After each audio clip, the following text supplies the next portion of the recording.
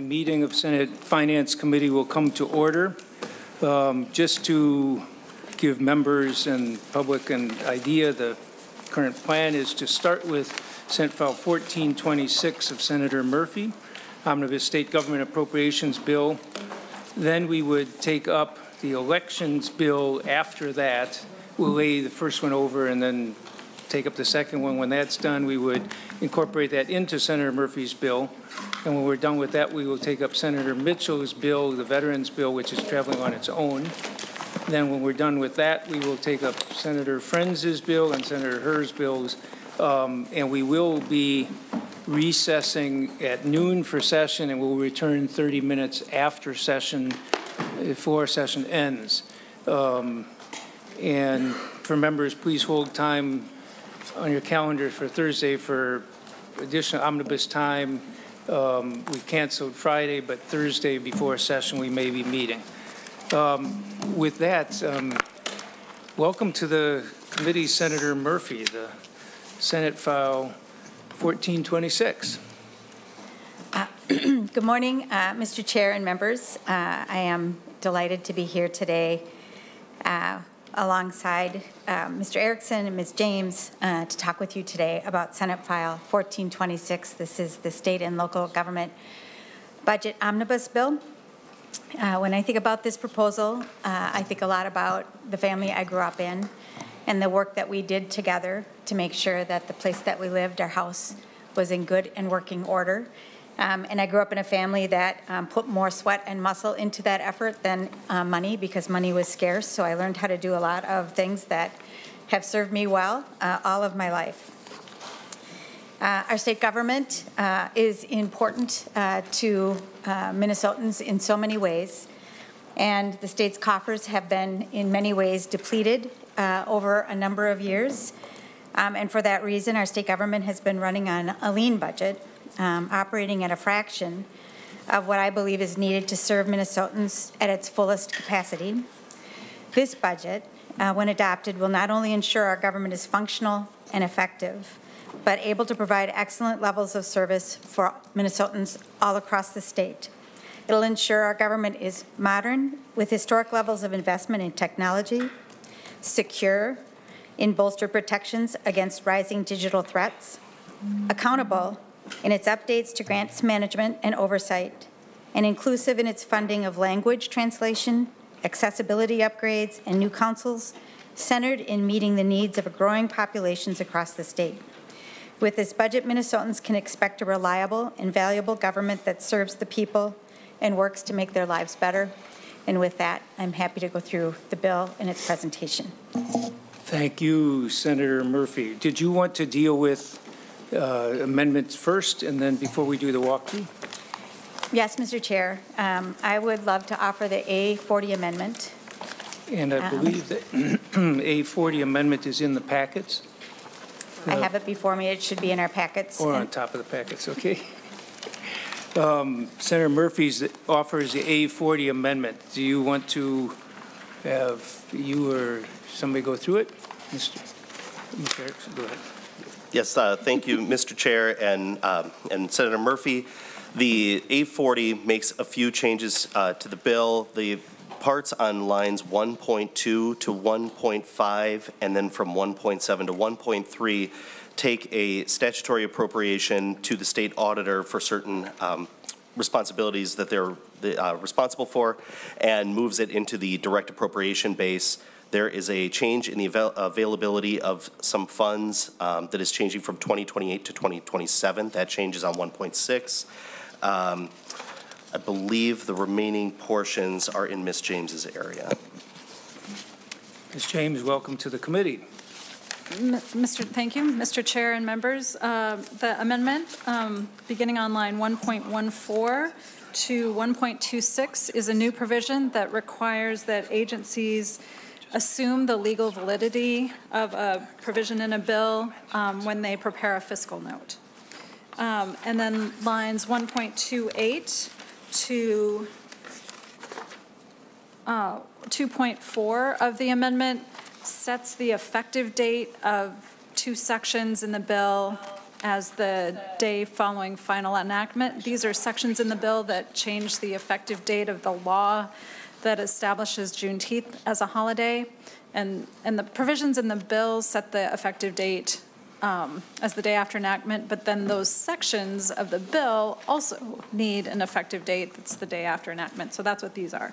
And then beginning on line 2.5 is the section that this committee is familiar with that establishes additional oversight for grants and business subsidies.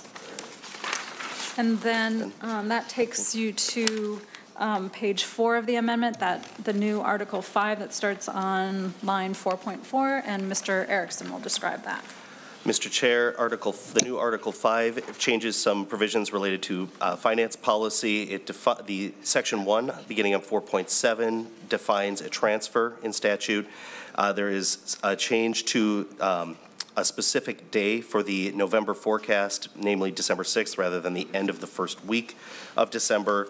And then there is the change of some obsolete language that is in the forecast statutes. There's also a setting of the budget reserve on line 5.21, and I believe that covers the remaining provisions of the amendment.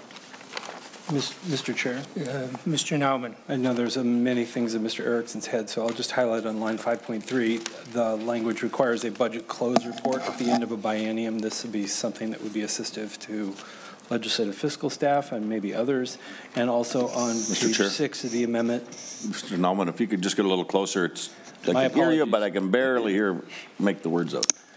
I apologize. On line 5.3 of the amendment, is new language that requires M&B to provide a budget close report, basically a fund balance, at the end of the biennium. This is a new requirement, but it would be assistive to legislative fiscal staff and maybe others. Then at the end of the amendment, there's a repeal of the old tobacco securitization bonds authority that members may recall that there were two types of bonds that were authorized in 2011, securitization bonds and appropriation bonds. This is the former, and repealing of those statutes just cleans up obsolete statutes. Is there Senator Westrom? Mr. Chair, to the part of the amendment that talked about agencies assuming legal validity when they're preparing fiscal notes. Senator Murphy or Stephanie, Ms. James, can you explain that a little bit more? What are we talking about there, and what's the issue that's arisen that we're trying to fix? Mr. Chair and Senator Westrom, I am going to turn to Ms. James, but as I understand this, we have had some issues with assumptions about whether or not something might have a legal challenge in the future, interfering with the present or with the creation of a fiscal note. And with that, I'd like to turn it to Ms. James. Ms. James. Go ahead. Mr. Chair and members, yes, Senator Murphy has described it correctly. This would just require agencies to prepare the fiscal note, to not refuse to prepare the fiscal note based on their assessment that a bill has a provision that is not legally valid. So they would assume legal validity and then prepare the fiscal note.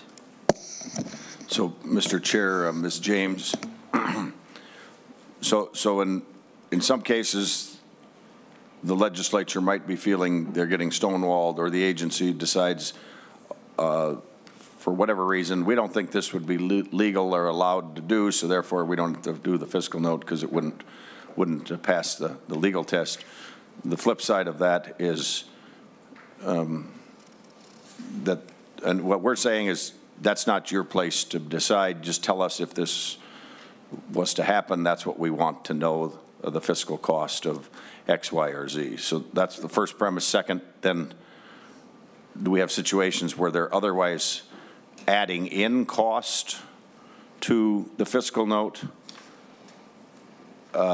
making their own assessment or opinion that something's not legal, so therefore we're going to have legal challenge, so then it increases the fiscal note because they think here's the program and here's the cost, we're going to have to defend it.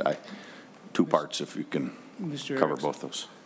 Mr. Chair and Senator Westrom, yes, I think we have seen that occasionally. Usually it's in the narrative where an agency will describe that we expect that there will be legal challenges to provisions in the bill. The LBO, under its standards and procedures, usually gets that not booked in the tables as a secondary cost, something that we can't assume will happen, although occasionally we'll see a bill that will appropriate money on the front end for the possibility of legal challenges. Okay. And Mr. Chair, sorry to be so intrigued by such a little nuanced part of the amendment, but it is a big deal. But how does this change with the LBO ultimately being more responsible for our fiscal notes now? Is it the agencies we're really targeting here, or is it the LBO, or both? And then I have one more follow-up. Mr. Erickson, go ahead. Mr. Chair and Senator Westrom, I don't think it's, whether it's the LBO or anyone else completing it, I don't think that's terribly relevant. It would just, they're coordinating the completion of the fiscal note, and so this just establishes what assumptions are required of the fiscal note. So I think it's really a directive at the agencies to complete the note, regardless of their feelings about its legal validity. And then final question, Mr. Chair, Senator Murphy, if I'm kind of following this, reading through the lines, agencies have a lot of sway and power, and one of the things this does is just says, do your job. You don't have to add opinion or pontificate on legal if something's legal or not, which is a way to sway or persuade or subtly kill or pass something legislatively, which reminds me of the saying former Representative Solberg said all the time, or often, you know, fiscal notes have many times been used to kill good legislation or pass things if they want them. You can use them either way. And so is that kind of what we're getting at here, Senator Murphy? Ultimately, we don't need all this extra opinion added in to either hurt or harm or benefit a fiscal note. Let's just get the facts. Mr. Chair and Senator Westrom, it's funny that you made reference to Representative Solberg, former Representative Solberg. The phrase that I've often heard is death by fiscal note, which is very colloquial and has a meaning because so many of us have experienced something like that. I think it is important that the LBO and the agencies are giving us their best judgment and rendering fiscal notes that we can rely upon, because we use those fiscal notes to build a state budget that has to balance. So we want their very best judgment. But I also believe that the legislature, when moving public policy with budgetary impacts, should get fiscal notes for their bills. And what we're saying with this language is that if the person working on the fiscal note is concerned that there could be in the future or has a question about legal validity of something that the legislature is working on, that cannot be a reason not to do the fiscal note. We need the information in this branch of government in order to make the decisions that we need to make as we're moving policy and budget through this agenda.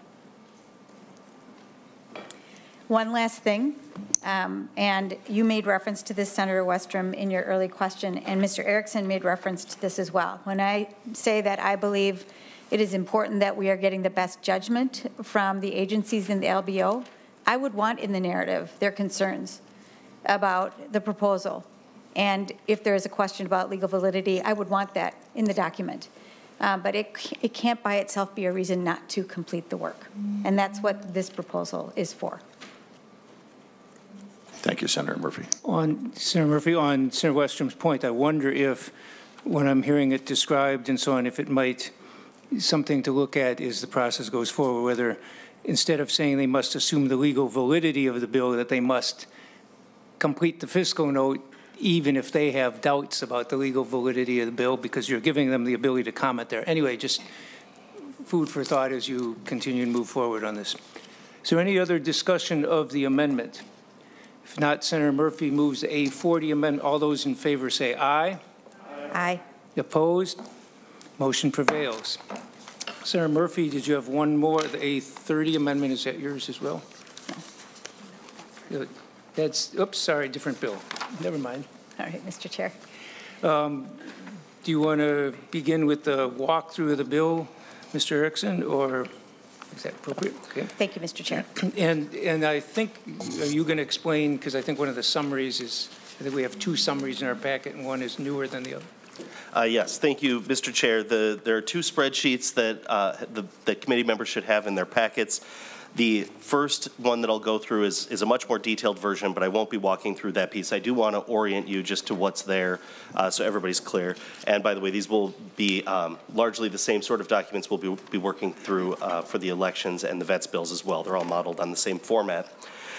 So the much more detailed version that starts with a cover page that is time-stamped April 3rd, 2023 at 1:53 p.m. The first page of that is a general fund summary. So this is very, very high level descriptions by agencies, their various direct and open appropriations that show the governor's position, the Senate's position, and two columns showing the difference from base for each of those two positions. The first two columns are the 22-23 current biennium. The middle columns are the budget biennium, fiscal 24-25. And then the shaded columns near the end in green are the tails columns, 26 and 27. If you go down to the bottom of the second page, you will see the net general fund spending. And in this case, you will see a negative 58.1 million in the current biennium and a 458.1 spend in the budget biennium. Combining those two numbers gives you a net 3-year spend of $400 million, which was the committee's target. If you go over to the farthest lower right number, that will be 199.77 million, and that is in keeping with the tails target of $200 million. If you flip to the next page, that begins the much more detailed look at the state government budget. This is what's used to ultimately build the appropriations in the bill. Again, I won't go all the way through this, but this is a very detailed look at each agency budget, all funds. So you'll find the general fund appropriations that I'll talk about shortly, but you'll also find some internal service funds. You'll find some special revenue funds and such like that is not on the front page. With that, I'm going to move to the second spreadsheet that's in your packet, which is a change item only packet. It has much larger writing on it and is much more specific to the things that are actually changing, and probably blessedly is much shorter than the detailed version. This only shows change from base, so you're not going to find the totals that are in the bill. You're not going to find how much they are each agency is ultimately being appropriated. This is just a description of the change from the base. You'll see a fiscal 23 column for changes in the current biennium, and then the 3 central columns are the budget biennium, followed by the tails columns, again shaded in green on the far right. So walking through that, we'll begin with the legislature on line 5. The Senate has requested and is getting in the bill a $9.8 million operating adjustment. The House, a $15.7 million operating adjustment. The LCC, it's labeled an operating adjustment. I should actually add the word "and" requests in here. This includes both their operations adjustment, but also some change items related to increased dues for organizations like NCSL, some new interpreters, some IT upgrades that are both upgrades but also replacing equipment that's at the end of life, some money for the reviser to upgrade the drafting system, a diversity and inclusion officer, and some additional money for the pensions commission to have increased access to the actuary that is hired by the LCPR. There is on line 9, $400,000 for the Office on the Economic Status of Women. There is $500,000 in the bill for provisions related to collective bargaining. That was Senate File 83 McEwen for legislative employees, and $232,000 one time for the Legislative Task Force on Aging, which was Senator Morrison's Senate File 1022. The governor has two change items. The second one first is some funding for a design study to stand up a new Office of Tribal State Relations. That is $290,000 one time. The other three numbers are all working in tandem with some other numbers we'll see later in the spreadsheet. Currently, the governor funds several FTEs by having agencies transfer money for certain centralized services to the governor's office. This is changing that to a direct funding model. So you'll see that there is $10.9 million in direct funding from the general fund for the governor to fund those FTEs. There is a corresponding decrease on line 18 from the special revenue fund. So this will be paired with other change items later that are showing a decrease in the revenue or the transfers into the special revenue that balances this decreased expenditure in that fund.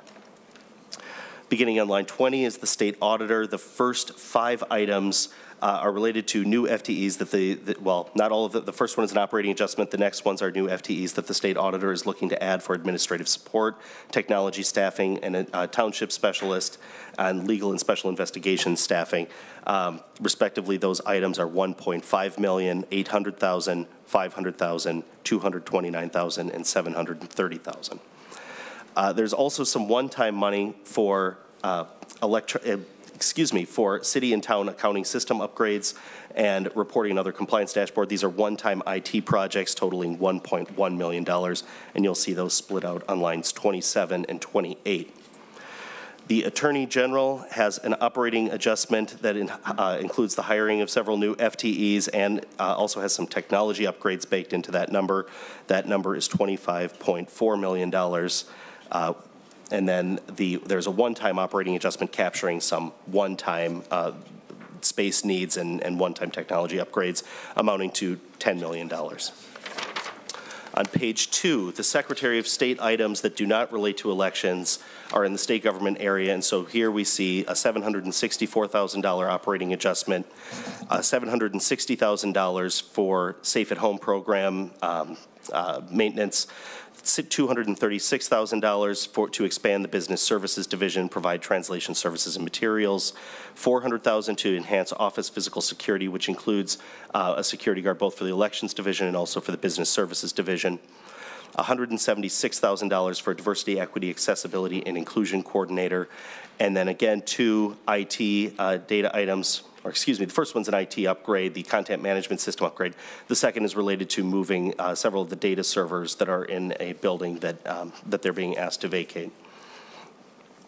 Starting on line 51 is the Capital Area Architectural and Planning Board with $165,000 to maintain current service levels.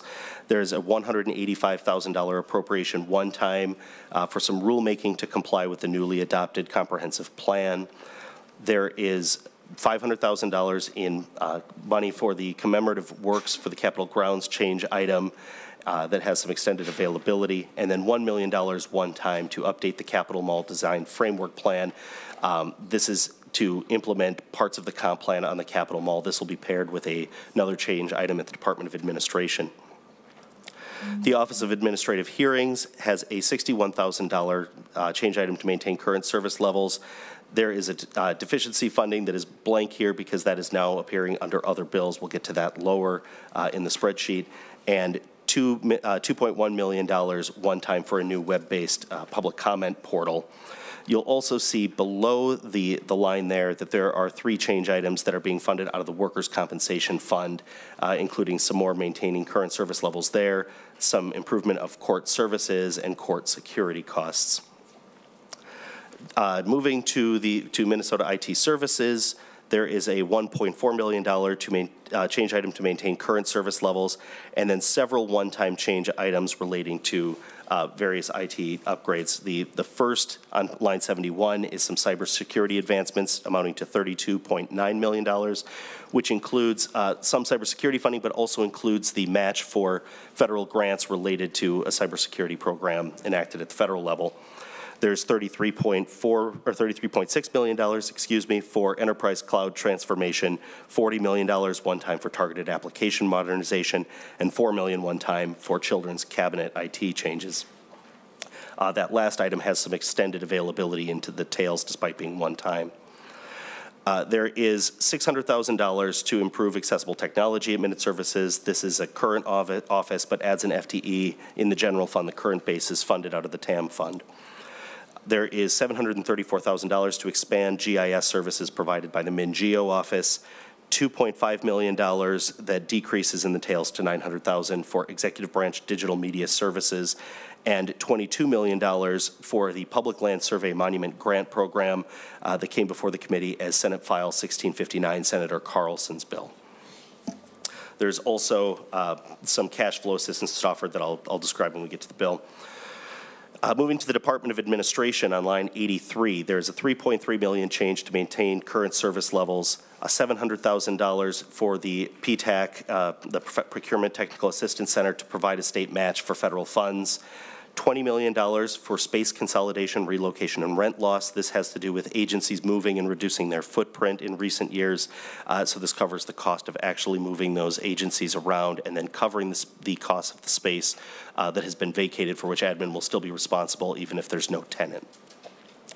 There is also $1.2 million in the bill for the in lieu of rent operating operations. This is an adjustment to the base there, and provides support, again, for spaces that are statutorily free and for which nobody is paying rent. There is $478,000 in the bill for the Archaeological and Cemetery Site Inventory Portal, as well as a $400,000 increase to the Office of the State Archaeologist. There's $12.5 million in the bill for risk management fund property self-insurance, which will increase the state's ability to self-insure, which is being demanded by some of the state's reinsurers as the risk is increasing. There is an addition of 3 FTEs for the small agency resource team, the SMART team, amounting to $650,000. $985,000 for SHPO to upgrade some electronic project systems and databases. $1.9 million for an increase in the Office of Enterprise Sustainability. The bill also creates this office in statute rather than by executive order. The Office of Grants Management is getting an increase of 3 FTEs amounting to $2 million, along with some other costs related to that, and another 3 FTEs for equity initiatives in the Office of Grants Management amounting to $894,000. The $936,000 on line 97 is for a feasibility study for the statewide grants management system, which involves hiring a consultant and some staff costs at the Department of Administration. There is $2.5 million in the bill for the Office of Enterprise Translations to centralize translation services and reduce reliance on contracts that state agencies pursue on their own currently. $1 million in the bill for an economic disparity study in state procurement that used to be required every 5 years, and this brings that back, and this would be done through a vendor. There is $102,000 for IT project and program management within the department, $1 million for a small agency study. There is, $102,000. The $1 million here is for public TV block grants. This is a one-time appropriation. There is $1.3 million in the bill for a grant to AMPERS to launch a statewide diverse community news service. AMPERS is also seeing $3 million in one-time increases for community servicing equipment grants. I will cover that in a moment when we get to the riders in the bill. There is $2.2 million in the bill for parking fund support, as the parking fund, with decreased parking in recent years, has seen pressure on that internal service fund, so the fund is being supplemented with a general fund transfer. There is money in the bill, $520,000 for 2 FTEs for the state demographer, $5 million for the other half of that, updating the Capitol Mall Design Framework Plan that we saw in the cap board, where there was $1 million. There is $889,000 in the bill for Senator Murphy's Senate File 2156, the Buy Clean and Buy Fair Minnesota Act, and then $186,000 and then $79,000 for some upgrades that admin needs to make to training modules and support and development for 2 new councils that are being created in the bill. Senator May Quaid's Council on LGBTQIA Minnesotans and Senator Swedzinski's Youth Advisory Council. There's also a change item here for Archaeological and Cemetery Site Inventory Portal. This is in the Special Revenue Fund and is offset by fees that are charged for the use of that portal. Moving to MMB on line 114, there is $5.5 million in the bill to maintain current service levels, $28 million in the bill for the enterprise resource planning systems funding. There is extended availability of this appropriation. There's also a removal of the billing cap that is currently imposed on their ability to charge agencies for these services. There is increased staffing for financial oversight. That's $4.4 million. Some $2 million for enterprise continuity planning to improve response to emergencies and workplace violence. 5 FTEs for a new statewide internal audit office. That is $1.1 million. On line 120 is the establishing an enterprise strategy and performance team to consolidate some enterprise planning that is currently scattered across many state agencies, and that amount is $4.7 million. There is ongoing dedicated funding for the Children's Cabinet, $2 million in the current biennium. 2 FTEs to help with capital budget outreach and assistance of $634,000. One-time funding for study and recommendations on equity and agency data practices on line 123, that is $5 million one time, and $162,000 in the bill for Senator May Quaid, Senate File 1261 on the employment and retention of employees with disabilities. There are also a couple of change items here for MMB that are non-operational for MMB. There's an increase in the contingent account appropriations of $1 million in the first year and $1.5 million in the second year. In both cases, this brings the total funding to $2 million, or excuse me, $1.5 million. That is a one-time change in the contingent account appropriation.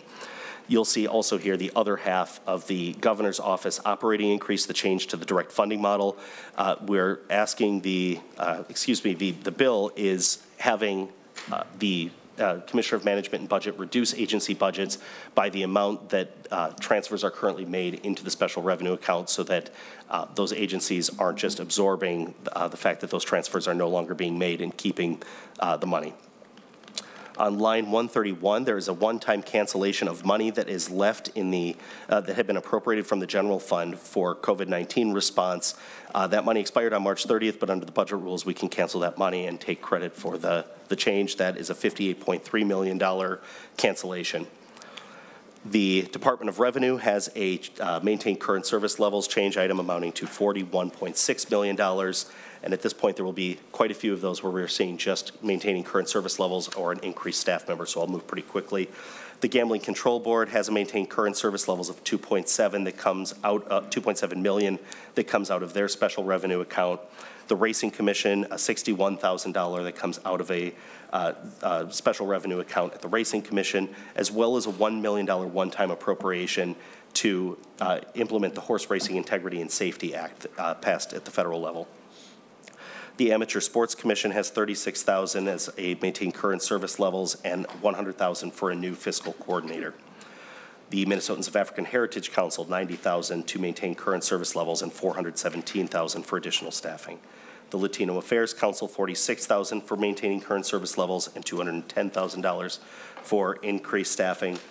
The Council on Asian Pacific Minnesotans, a $200,000 change for maintaining current service levels. The Indian Affairs Council, $129,000 to maintain current service levels and $240,000 for a new position, and $600,000 as well to implement the Private Cemeteries Act update that is in the policy articles in the bill. There's $999,000 for the new Council on LGBTQIA Minnesotans. That was Senator May Quaid's bill I referenced earlier. Likewise, $1 million for the Youth Advisory Council, a new council created in Senator Swedzinski, Senate File 194. The Minnesota Historical Society has several change items, $4.1 million to maintain current service levels, $750,000 is a one-time offset for COVID or revenue losses experienced during COVID. This is a one-time $750,000 appropriation. $35,000 one-time is to staff the State Emblems Redesign Commission established by Senate File 386, Senator Kunesh's bill. There's a one-time increase to the Farm America grant that flows through the Minnesota Historical Society as fiscal agent. This is $200,000 total and was in Senator Dames's Senate File 2906. And there's also a $19.2 million appropriation for historic sites asset preservation. Those are capital improvements and site betterment at Minnesota Historical Society properties. At the Minnesota Arts Board, there's $39,000 to maintain current service levels and $400,000 for 2 new FTEs for improved grants oversight. The Minnesota Humanities Center has $190,000 to maintain current service levels and $700,000 for a one-time increase in the Healthy Eating Here at Home or Market Bucks program. There's some extended availability on those grants, but they are one-time, in addition to the base that is ongoing. The Accountancy Board has a $61,000 change to maintaining current service levels and $240,000 for additional staffing. The Architectural and Engineering Board, $58,000 to maintain current service levels, $188,000 for the Barbers Examiners Board to maintain current service levels, $1.1 million for the Cosmetology Examiner Board to maintain current service levels, and $91,000 related to some programming changes to coordinate changes required for the new hair technician licensing provisions in the bill. There's also $50,000 one-time to the Bureau of Mediation Services to coordinate unit certification related to the changes for legislative employee collective bargaining in Senator McHugh and Senate File 83. We get down here into some of the summary provisions. General fund, the total changes in direct appropriations from the general fund amounting to $457.1 million in the budget biennium, but offset by the $58.3 in savings from the previous biennium. There are no changes to any open appropriations, as you'll see on line 249, and then some non-general fund changes. You'll see on line 255 changes to revenues and transfers that are in the bill. There is $866,000 in expected billing revenue to be raised by the increased FTEs at the state auditor. The state auditor is required to recover costs through billing, and so some of the new FTEs that come in will, of course, bill back out, and this is the offset there. There's also an ongoing loss of about $2 million to the general fund from a parking fund debt service that's being repealed in the bill related to a transfer that goes into the general fund from the parking fund relating to the Senate parking garage. On line 265, there's a $39,000 revenue related to hair technician licensing. This would be the new fees for that new license type. On line 270, this is the non-general fund parts, including the general fund or the governor's change item related to direct billing. $103,000 that offsets the archaeological and cemetery site inventory portal expenditures we saw earlier under admin. This is the revenue that flows into that special revenue account. And then the final two moving pieces are on lines 282 and 283, where we see, or excuse me, on 282 there is one that we see that is other bills. This is Senator Murphy's OAH deficiency bill that was signed last week, Chapter 23, one-time funding for the Office of Administrative Hearings deficiency, $196,000. Another other bill that is not shown but is included here was Senate File 33, signed into law as Chapter 8. This was the ongoing funding for the Attorney General's office that was passed in February and provided $269,000 in fiscal 23 and $2 million ongoing. That is now baked into the November forecast and therefore shows up in the base rather than as a change item in the bill. And Mr. Chair, that takes us through the spreadsheet. I will very quickly just go through some of the riders in the bill so that you can see some of the extended availability.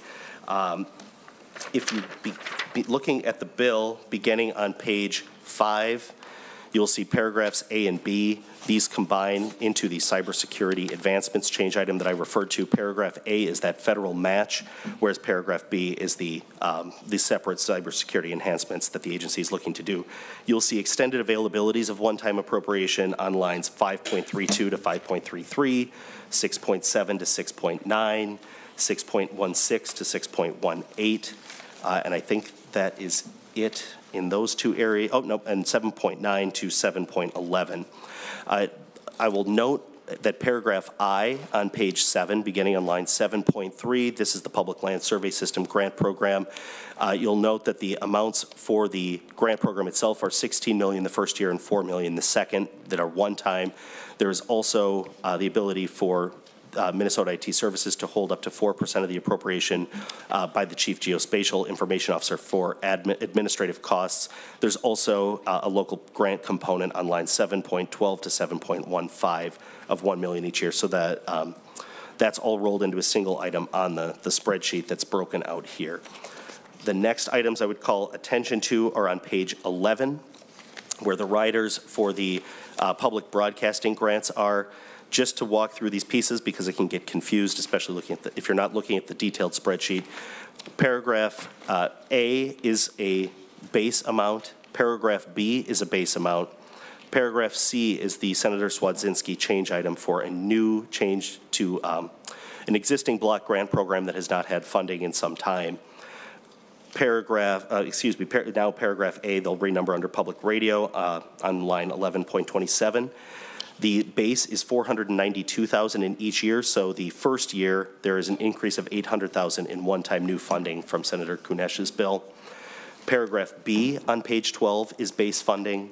Paragraph C is new one-time money specifically for emergency equipment and increased cybersecurity and broadcast technology. Paragraph D is new one-time money that is called out separately on the spreadsheet. And paragraph E is all base funding for the Amber Alert systems. On page 14, there is some extended availability on line 14.7 of an appropriation. There's also, in case it's just sort of an odd one, so I want to call attention to it as well. On page 15, paragraph G is language relating to Senator May Quaid's disability, employment and retention of employees with disabilities bill. On line 17, the state lottery doesn't appear in the change item spreadsheet because it's not funded through a direct appropriation, but rather through a cap on operating expenses that it's allowed to retain from its own revenues. The amounts in the bill are $40 million in each year, which is increased from $36.5 million previously. On page 18, lines 12 to 19 is the language enabling the asset preservation money at the Minnesota Historical Society. There is more extended availability of a grant, in this case the Healthy Eating Here at Home grant on page 19, lines 24 to 26. Beginning on page 21, there's no changes here, but I just like to point it out because it's not something people often see on the spreadsheet, is the statutory state aids for the various pension funds. Section 37 on page 22 is the one-time appropriation to the Bureau of Mediation Services. Section 38 affects the cancellation of the COVID-19 management funding, and Section 39 on page 23 is the enabling language for that governor's changing the funding model to direct billing from the special revenue fund to make sure that that component is cost neutral. I will also just quickly flag a couple of policy pieces that are specifically related to finance before I turn this over to Ms. James. On page 67, in the repealer is the repeal of the required transfer in law from the parking fund into the general fund. That is on lines 67.24 to 67.25. And then in Article 3, Sections 6 through 9, so go to page 72 to 74, are a couple of components in the Minnesota IT Services statutes relating to cash flow. The new paragraph B on page 73.6, this is language that we've frequently seen in rider language in the past. This part just puts it into statute. Section 7 and Section 8 are changes to the Information Telecommunications account, also known as the Odyssey Fund, that increases the purposes for which agencies can move money into that account. That would likely change amounts that are expected to cancel at the end of a biennium, but we're unable to price that just based on the uncertainty of how much agencies might choose to avail themselves of this option. And then finally, on page 74, Section 9 is the enabling language for the county and local cybersecurity grants that I spoke about in the riders and in the spreadsheet. And with that, Mr. Chair, that is all I have for my part of the walkthrough, and I'm sure Ms. James has something to add. Before we go to that, I wondered if we could have a little more explanation about the bottom of page 73. Certainly, Mr. Chair. What would you like explained? What exactly is this going to accomplish? I'd just like a little more background on it. Yeah, absolutely, Mr. Chair. So the Odyssey Fund, or the Information Telecommunications account, is an account that agencies can use at the end of the biennium with after consultation with the Legislative Advisory Commission to take funds that are left over at the end of the biennium before they cancel and deposit them for extended availability in this account for specific IT projects that have been worked out with Minnesota IT Services and for specifically identified projects. This would expand what projects would be available under that statute. So you can see on line 73.17, we're adding secure state systems or to address project or product backlogs. On 73.29, again, we're seeing product or services. So there would be increased options to avail themselves of using this account. It would likely mean that there would be less money that would cancel to the general fund at the end of the year, but it's of a level of uncertainty that it isn't capturable in a fiscal note. Okay. Does that help? Chair? Senator Drahan, yes. Do we have any idea how much gets canceled every year and back into the general fund? Mr. Chair and Senator Drahan, I'm struggling a little bit. My recollection is it was about 30 to 35 million 2 years ago, or in the last biennium. Members chairs will remember, if you were a chair 2 years ago, you recall that that's a process that ramps up very quickly after the conclusion of the budget setting session. So we will be going into this where we will be reviewing requests that agencies would like to take balances that are unspent from the previous biennium and use those balances for, under current law, projects. So this language will expand that authority to product or services. How that affects agency behavior, none of us can say at this point. Chair? Senator Drahan. So it would be safe to say that it's well under 100 million across all the agencies and historically for a biennium. Mr. Chair and Senator Drahan, with the proviso that I am doing my best to remember from the amount 2 years ago, but I think that's right. It has been growing. This is relatively new authority in the last 6 to 8 years. So as agencies learn about this, it does tend to put some upward pressure on it. Further, Ms. James, you ready to continue? Mr. Chair and members. Sorry, I believe Senator Western made a question. Mr. Chair, to that question, Mr. Naumann, how was it handled before 6, 8 years ago? And am I correct that it used to be more fall to the bottom line, the legislature would repurpose those dollars? If we got into a deficit, a lot of times those were the first couch cushions we'd look under to help balance the budget, or how has that changed? Then I have a follow-up. Mr. Chair and Senator Westrom, I think this is sort of a but-for argument. How does behavior change as a result of a law change? I think what I would suggest is that that you may have had circumstances, so your premise is that there would be larger cancellations, larger than what I would ask you to sort of think about, and then would suggest that maybe the incentive before was for agencies to spend off money that maybe they would not otherwise have been planful about. I don't mean to ascribe value to it, but it is sort of a rhetorical question to think about. But would agencies have maybe spent that money in other ways that they would have preferred to do in this particular way so that they can buy some projects that are necessary for their enterprise? And Mr. Naumann, thank you. But that is how it was prior to this, the fall to the bottom line, use it or lose it type of scenario before we had moved to this language, correct? With a few exceptions, yes. Okay. All right, thank you. Thank you. Ms. James, go ahead, please. Mr. Chair and members, I'll begin with Article 2 that starts on page 23. And I will give you a very high-level description of the language in the bill that relates to, that has some fiscal component, most of which Mr. Erickson has already described. Sections 1 through 5, beginning on page 23, adopt a new official state seal and flag that will be designed by a commission that's established in an uncoded section in this article. Section 6 begins on page 24. This is the first of a series of sections that allows for an election of an exclusive representative by, by legislative employees. Section 8 on page 25 is the first of a batch of sections sprinkled throughout that moves the function of strategic and long-range planning from the Department of Administration to management and budget.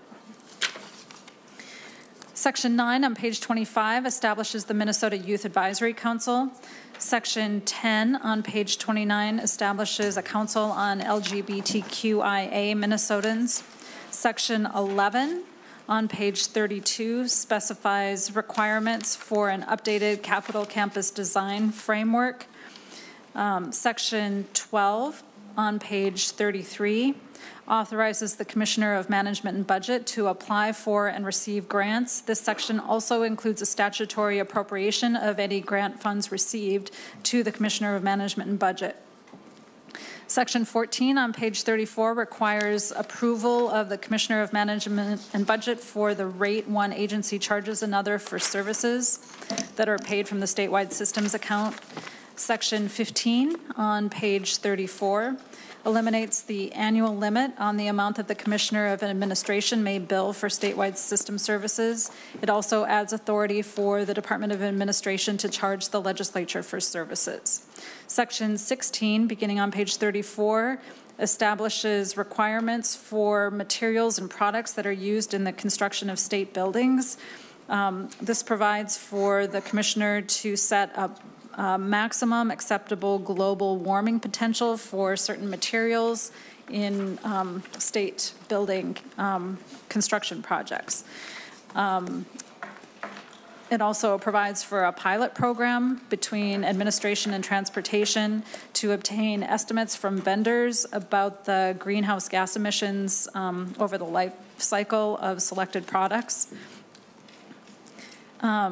It also provides for the establishment of a task force that will be called the Environmental Standards Procurement Task Force that will look into issues around construction materials and greenhouse gas emission reduction. Section 17 creates, this is on page 40, creates an Office of Enterprise Sustainability to assist state agencies in making progress on sustainability of government operations. Section 18, beginning on page 41, establishes the Office of Enterprise Translations that will provide translation services for written materials for executive branch agencies. Section 19 on page 41 lowers the threshold for the amount of a one-time expense for the cost of reasonable accommodations that agencies can be reimbursed for from the accommodation account. Sections 20 through 28 establish additional grant oversight authority for the Department of Administration.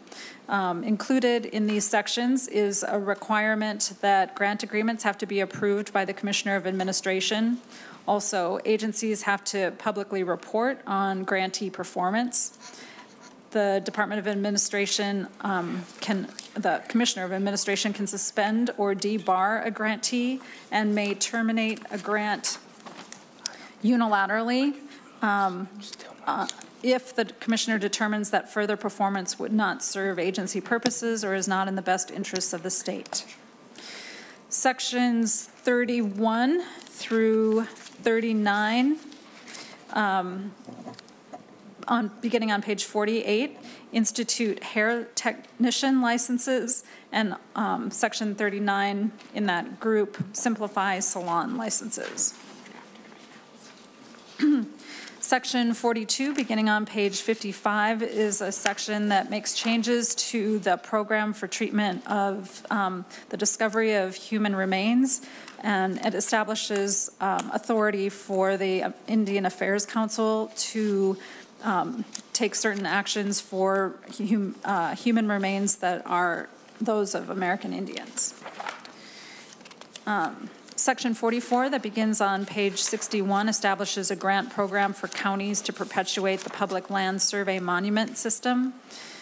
Section 45, beginning on page 62, and also section 46, update the effective date for the Juneteenth holiday. Section 47, on page 62, creates a commission to develop and adopt a new design for the official state flag and official seal. Section 48 on page 64 creates a legislative task force on aging. Section 49 and 50 set up the initial appointments for the Youth Advisory Council and the LGBTQIA Minnesotans Council. Section 51, beginning on page 66, requires the Commissioner of Administration to assess the viability of implementing a single grants management system for executive branch agencies. Section 52 establishes or provides for a study on whether the current support model is adequate for small agencies. Section 53 on page 67 implements the salaries for constitutional officers that were recommended by the Compensation Council. Mr. Erickson already described the repealer in paragraph D relating to the parking fund and the transfers to the general fund for that. And then in Article 3, I think Mr. Erickson has already described the provisions with fiscal impact there. Article 4, that begins on page 74, is all of Article 4 implements the recommendations of the Advisory Task Force on State Employment and Retention of Employees with Disabilities. These sections require certain accessibility measures be taken for applicants and employees that have disabilities. It also requires training for employees and managers on the obligations related to accessibility and for hiring and retaining employees with disabilities. And that is the language in the bill. Thank you, Ms. James. There are questions from the committee. Senator Dames. Mr. Chair, are you open for general questions at this point, or? Sure, go ahead. Could you tell me, Senator Murphy, how many new committees or boards or offices or whatever, how many new organizations like that or new offices, whatever, are we creating in this bill? Thank you, Senator Dames. I used at the start of this the metaphor, if you will, of fixing up the house. And we are absolutely expanding the table for the voices of Minnesotans who aren't always seen or participating. There are two new councils, one for youth, for young people. It is moving that model from advisory into a council like we see with other councils.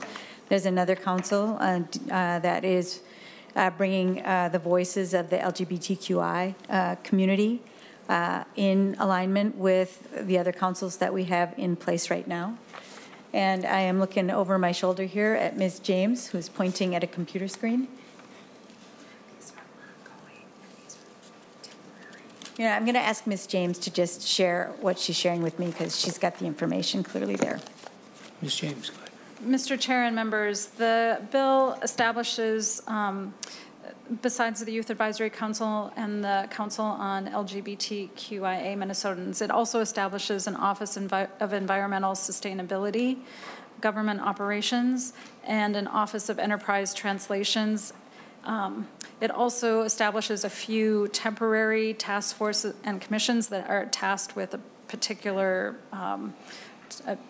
job, and then would and then would cease after completing their job. That there's the commission to redesign the flag and the seal, a legislative task force on aging, an environmental standards procurement task force, and an advisory committee dealing with service worker class specifications. Thank you, Senator Murphy. Can you tell me, Senator Murphy, how many new jobs this creates, or how many new positions? Thank you, Mr. Chair and Senator Dames. There is absolutely funding in this proposal for new FTEs, and I don't know the number, but I will get it for you. And when you're doing that, could you also give me the cost? Yes, Senator Dames, I will do that for you. I'll do my best to get that for you before we come to the floor. Thank you. Thank you, Mr. Chair. Senator Draheim. Thank you, Mr. Chair, and thank you, Senator Murphy, for bringing the bill forward. I had a few questions, but I also have an amendment. I'd like to get that out of the way if I could, Mr. Chair. The A37, I believe, is the number. Senator Draheim offers the A37 amendment. It will be distributed.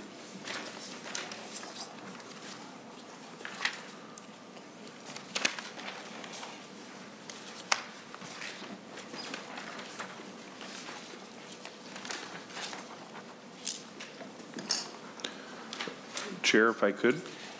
Go ahead. I think everybody's getting it distributed.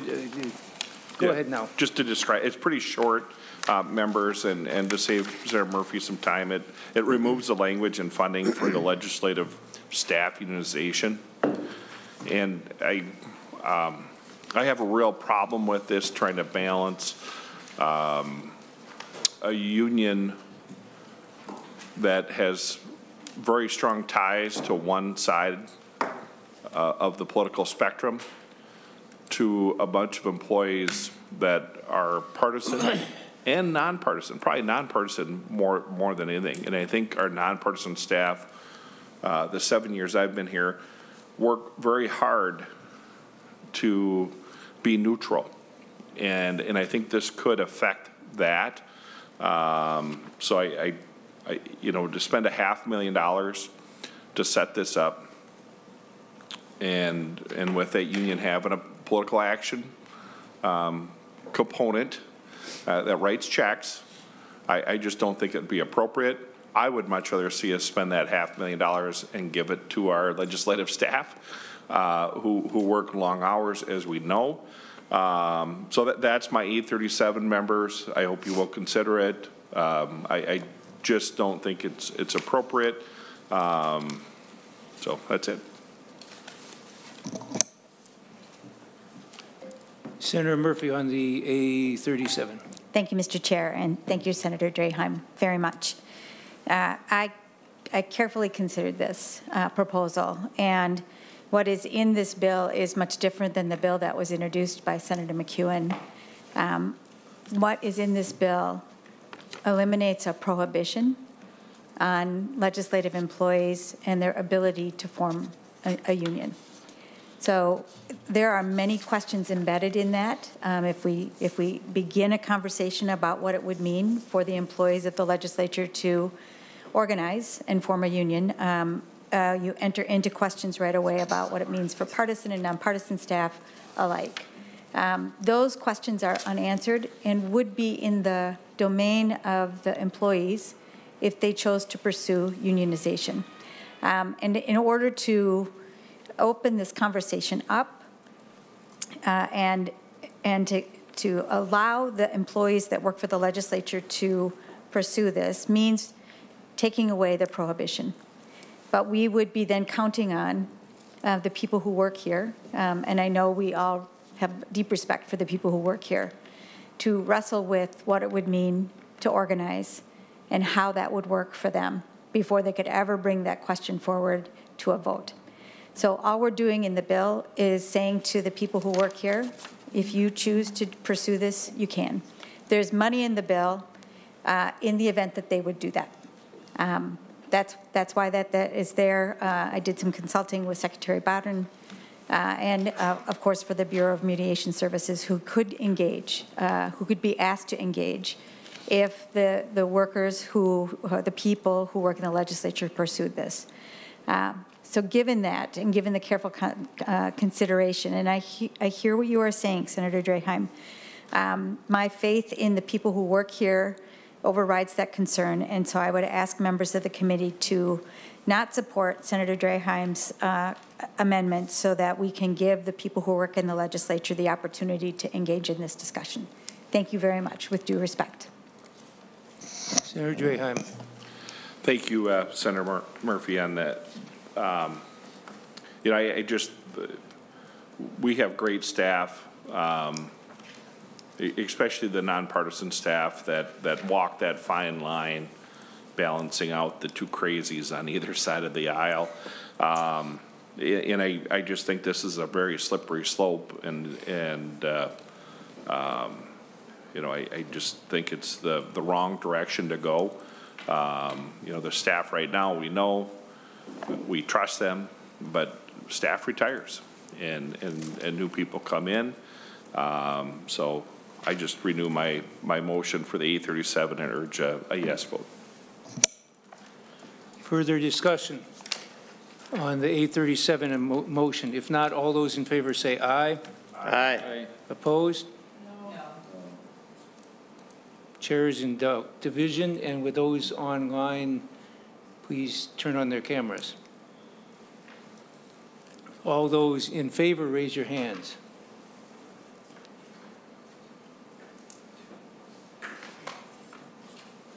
All those opposed?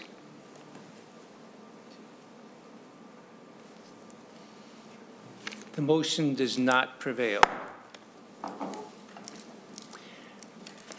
The next further discussion or amendments.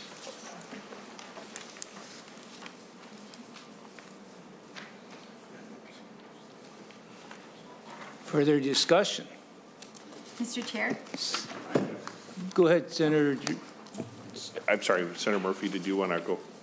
Okay, sorry. Senator Draheim, go ahead. Thank you. I just wanted to just talk a little bit about the flag design a little bit, and it's my understanding that this bill, as drafted, will have a task force decide. Is there a provision in there where it'll come back for us for final approval or choice between two options? Can you just get a little more in depth on that? Mr. Chair and Senator Draheim, this is an issue, of course, that has permeated discussions across Minnesota for many years. This is a Senator Kunish bill. And as it is in this proposal, there would be a working group, a task force that comes together that considers this question. It is a large task force that is inclusive of people from across the state with various perspectives. They would be tasked with choosing a design. They would make a report back to the legislature, but the decision that they make would be the final decision. It would not, at this point, come back to the legislature for final approval. The reason why I considered, and this was a significant debate in the committee, this is something Senator Drazkowski has been very focused on. The reason why I left the bill intact as Senator Kunish has proposed it is because this is, as we have seen in the committee, a hot button issue for sure. And I have concern that a working group that takes on this issue and makes a recommendation to this body, that recommendation will get lost in the hotness of this discussion. And so I left the bill intact. Senator Kunish has, as the author of the bill and as she has recommended, knowing that the legislature often wants to have a final say in things, in all sorts of things, and the legislature may decide we want a final say. But I thought it was worth the discussion of when we bring a group of people together, a group of Minnesotans together to wrestle with something, that I believe and have faith that they are able to do that and render a conclusion. And sometimes it is better to leave the discussion and the decision there rather than bring it back through this body, which I'm a part of, I believe in, despite all of our partisan differences. I know that the people who are a part of this body are here because they believe deeply in what we need to do together for the people of Minnesota.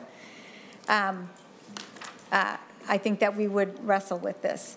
But I will say that the work of the body is done in 2024. I'm sorry, I'm just reading a note. So the task force finishes in January of 24. Senator And Murphy, the new could you tell me- flag.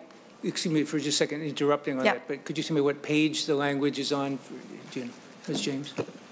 It is on page 23. So there would be time if this task force acts and draws a conclusion, and they may draw the conclusion that the flag that we have is the flag that we keep. There would be time for the legislature to act. So we're not divorced of this, but I think it is important to recognize that we're asking a group of people to come together to make this question their question to answer. And I left the bill intact for that reason. Chair? Senator Draheim. I don't want to dwell on this. So my advice would be to have them come back with a couple options, and one of them for me would be to leave it alone, and maybe two other options. That's how I would have done it, and had it come back to us for us to pick. And then, do you have an estimate on the fiscal impact of changing the flag? Mr. Erickson. Mr. Chair and Senator Draheim, the impact is $35,000 for the historical side to staff the commission that's in there. Those are the direct costs of that. Everything else will end up being a secondary cost if a flag were adopted, and if things need to be replaced, that would be not captured in any sort of fiscal note. So, Mr. Chair, that's good. Thank you. I guess that's part of my decision making. How much are we going to spend redoing the flag? You know, all our stationery and, you know, have that emblem on it, at least for me, my business cards. And then, of course, the cost of flags throughout every government building pretty much in the state. So, you know, if we're going to fund this, even though it's not a huge dollar amount, to me, that's part of the piece of the puzzle, and I think we need to know that before we vote on this portion. So has anybody addressed that or guessed at what it would cost us? Senator Murphy. Mr. Chair and Senator Draheim, no, we have not gone down the path of trying to cost out what an eventual cost would be if we decided to change the flag. And let me just say, like, I know that if you have been involved in politics in Minnesota for long, you've probably heard the debate among a variety of people about the flag and what it represents, the importance of it, the pain of it, for some the mischaracterization or misrepresentation. There are a lot of feelings attached to this issue. And I am doing in this bill and in this legislature the work to try and navigate that conversation, to open up the question. And I take your point with good intention, and will consider that as we move this bill going forward. But I think it is important for Minnesota that we take this up, and that we may conclude, as you suggested, that the flag that we have is the flag that we choose. But I don't know the outcome to that question. So if I could, one more follow-up on this Go subject. ahead. So are you going to have the task force look at the cost of what it would cost to do the new version of the flag? I mean, I think that has to be part of our decision-making up here. So if it's $5 million or $50 million. So I think that's something that needs to be included. But that's it on that. Thank you, Chair and Senator Murphy. Senator Frentz. Thank you very much, Mr. Chair. Thank you, Senator Murphy, for bringing the whole bill forward. I, too, have some questions about the flag, and I guess I would put it this way. To be blunt, I would not be comfortable supporting it without some chance for the people of Minnesota to weigh in more completely than just the task force. I think what we want here is a durable solution that all Minnesota can get behind, and I think we're unlikely to get that if we name a task force who is empowered not only with the ability to come up with the design, but then to actually enact it by January 1st, I think, to be commissioned by May 11th, 2024. So I would encourage us as we go forward to consider how can we provide Minnesotans with the buy-in to make a more durable agreement or decision to stay with the existing flag if that's to be the fate, although I don't think so. I think that'll be a far better solution and far easier for a lot of us to support. I can only imagine if we announce to the people of Minnesota that the task force has the power to not only adopt the flag, but then that's the final word on it. We're going to start getting some calls from Minnesotans who have not been following it that closely, who would like to talk to us about who gets appointed to that task force. And for that reason, I think the better plan would be to allow, if not legislative review of the result, some type of way to say to the people of Minnesota, everyone had a chance to have a hand in this decision. Then I think we're much more likely to come up with a flag that people can say, yeah, you know, I get it and I can support it. So that's my 2 cents. And thank you again for the bill as a whole, Senator Murphy, and thanks, Mr. Chair. Further discussion. Senator Dames. Well, thank you, Mr. Chair. And just to follow up Senator Murphy on Senator Frenz's comments, I certainly would think at a very, very minimum that the legislative body should be making that decision at a very minimum. But I also think we need to figure out how to get the public involved and not just a few people on a task force. This is a major change. Maybe you're hearing a lot about this, but let me just say this. I've heard more about the flag change, people that are getting very upset about this, than I've ever heard about it needed to be changed. And we're really moving in the wrong direction here. We're just taking away the opportunity for people to participate in a democratic system. And I think we really need to take another look at this and make sure we get this sent down the right path, because this is certainly not going down the right path. We need to have people's input. This is a democracy, and we need to continue to treat it that way. And I'll just leave it at that, but just certainly keep that in mind. Thank you. And Mr. Chair, members, it is a democracy. I agree with you wholeheartedly, Senator Dames. And I think if we look at the language of Senator Kunish's bill, it does require that the commission impaneled here solicit and gather input from the public. So it is not devoid of, it's not a group that would be working in isolation. I just want to be really clear about that, because I believe, like I hear from you, Senator Dames, that the voices of Minnesotans are critically important in this. I hear what you are saying. I know Senator Kunish is going to be engaged in this discussion as well. She has, just like some of you have expressed, a strong perspective on this. And we have a little work to go, and I appreciate your patience and your feedback as we move this important piece of legislation forward and through the process. Thank you. Follow up, Mr. Chair. Senator Dames. How many people are going to be on this commission, Senator Murphy? So it is a fairly significant commission, and I'm looking for, I believe it begins on page 62 of the bill. There are 13 members. So we have a 13-member commission that's going to make that at this point in this bill would make a decision that's going to affect probably 6.6 million people. I think we're just a little out of balance. Thank you, Senator Dames. So further discussion on that or other, this first? Okay. Senator Draheim, I guess. Thank you. Mr. Chair, and that's, I just had one other kind of question. I didn't see this in any of the committees that I serve on, and it's on the construction material. I think it's section 16 of Article 2, page 34, I think is where it starts, Senator Murphy.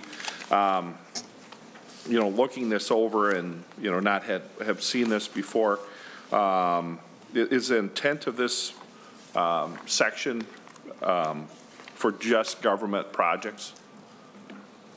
Mr. Chair and members, this is a proposal that I've been working on with the Blue-Green Alliance, and a number of the building trades has had hearings in State Gov and Transportation and Energy. Part of the legislation is carried in Senator Frentz's bill. Part of the legislation, the funding for the administrative part of it, is carried in this bill.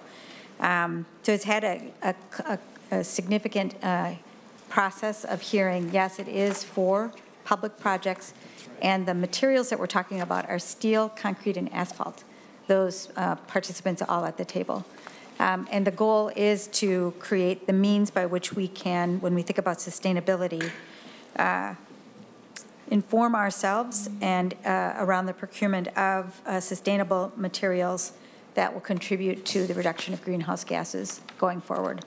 It is a multi-year process to get to the conclusion, and it is intended about road construction and public building projects, both new ones and those that are being significantly overhauled. Senator Drahan. Thank you. You know, I haven't really played in the asphalt or the concrete area too much, other than carried a bill that would have suggested to the state to use soybean oil for a road sealant instead of a petroleum-based road sealant, but I haven't got that through yet. But on the building materials, obviously, I play a lot in that area, and I know that we already have about a dozen different kind of ratings that you can use for building material. So are we trying to recreate the wheel here with that section of it? Mr. Chair and members, this is also a new area to me. You may know more than I about steel, asphalt, and cement, but those industries are coming to the table along with the Blue-Green Alliance and a number of our building trades in support of this idea. And so I don't believe that we're creating something new or redundant. I think redundant would be the thing I'm concerned about, but something that will help identify the means to engage in construction that takes us toward that goal of reduction of greenhouse gases. Thank you. Further discussion? Senator Pratt. Thank you, Mr. Chair. Mr. Chair, I have the 836 amendment. What's the number, Senator Pratt? A36? Yep.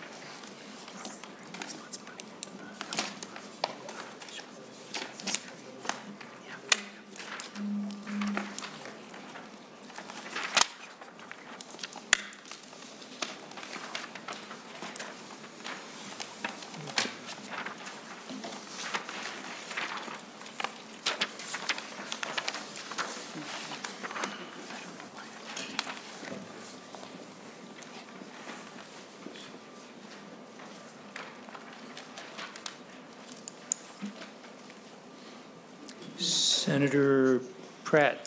Thank you, Mr. Chair. And Senator Murphy, what this would do is increase funding to the Council of Asian Pacific Minnesotans to hire a special projects coordinator.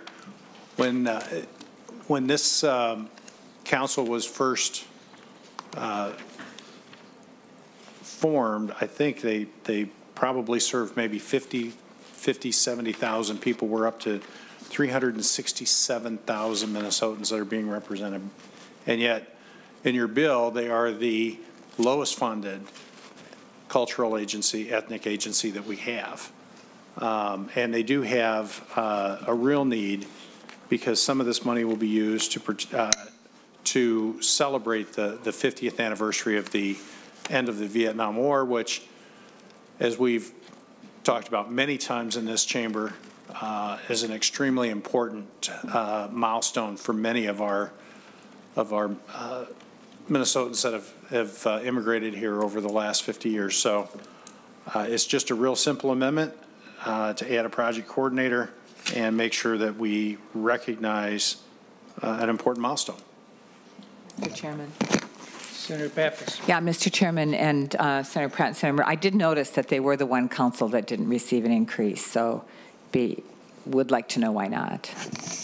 Mr. Chair and members, what you have in the bill in terms of the budget is a reflection of what the council's requested. So we carried forward, in all cases, what the council's requested. This amendment, as it's drafted, would violate our target. So for that reason alone, I would ask for a no vote so we can keep the bill in balance. But I appreciate your argument, Senator Pratt, and I think we can probably talk about this when we get to conference. Senator Pratt. Thank you, Mr. Chair. Well, Senator Murphy, we're not necessarily bound by the target here. We can make changes if we want, and having been a Senate representative on this council for a long time, I can tell you that they cover a broad and diverse group. And Senator Pappas and I have worked and been at many of these, met with many of these local groups over the years. And the fact that this one agency, I don't know that this was what they requested as much as what they were granted. But it seems to me that we are effectively telling a group of people that they are less worthy of our investment than others, especially as we are moving to create a brand new council. So members, I would encourage a yes vote. Mr. Chair and Senator Pratt, we had testimony from all of the councils. At the start of the session, we received all of their budget requests. We honored them. And so this isn't a matter of what they were granted. It is what they requested. And I will just say that the work that we've done in the committee is a reflection of our support and our honor for all of the councils. And we honored them by meeting their request. So I hear your point, but it is not, I think, a fair representation to say that they are in some form or fashion not being honored, or their request is not being honored. We did. And so I'm happy to continue this discussion with you. They're important, as every council is important. But at this point, again, because it does mess with the balance of the budget, I'd ask for a no vote, and we will talk together. Senator Frentz. Just briefly, Mr. Chair, and thank you, Senator Pratt. Thanks, Senator Murphy. Senator Pratt, is there some suggestion that since this council testified in Senator Murphy's committee that they've changed their position on their requested appropriation? And if so, can you share that with us? I guess all of us put together these budgets, and I'm understanding that they came to the committee, made this request, and it was honored by the chair. So that's my long-winded way of saying, has something changed since then? If so, can you share it with the Finance Committee? Thank you. Senator Pratt. Thank you, Mr. Chair and Senator Frentz. I don't know what the original request was, but I do know that when I look at the numbers and I see that this is the one council that's underfunded as compared to the others, and as I've talked to the executive director, the need for a special projects coordinator and a need to celebrate the 50th anniversary of the end of the Vietnam War are certainly issues that maybe weren't considered on an ongoing basis as much as they were special basis. And maybe there was a misunderstanding in what that was. But yes, the executive director has talked to me and suggested that she needs these funds in order to meet her mission. And Mr. Chair and Senator Pratt, I appreciate that. And as I said, the council testified. They worked with the administration, I'm certain, and testified with this budget request. I would be so happy to talk with the executive director. I know Ms. Herr. It would be a useful conversation to have between she and I. But this is what they testified to and asked for, and we honored that request. That's important. Doesn't mean we can't do more. Doesn't mean we shouldn't do more. But I want to be really clear in the process that was used and the fact that we honored their request. Senator Champion. Thank you, Madam Chair. And thank you to Senator Pratt for at least highlighting this issue, because I do feel strongly about this issue. I'm looking at the section. I'm looking at the differences in resources. I see one council in particular that always receives at least double what the other councils receive. I think the work that the councils do is very important. I do think there needs to be a robust discussion as to what they request in light of the context of maybe they're told that here are the limitations that you should do this work.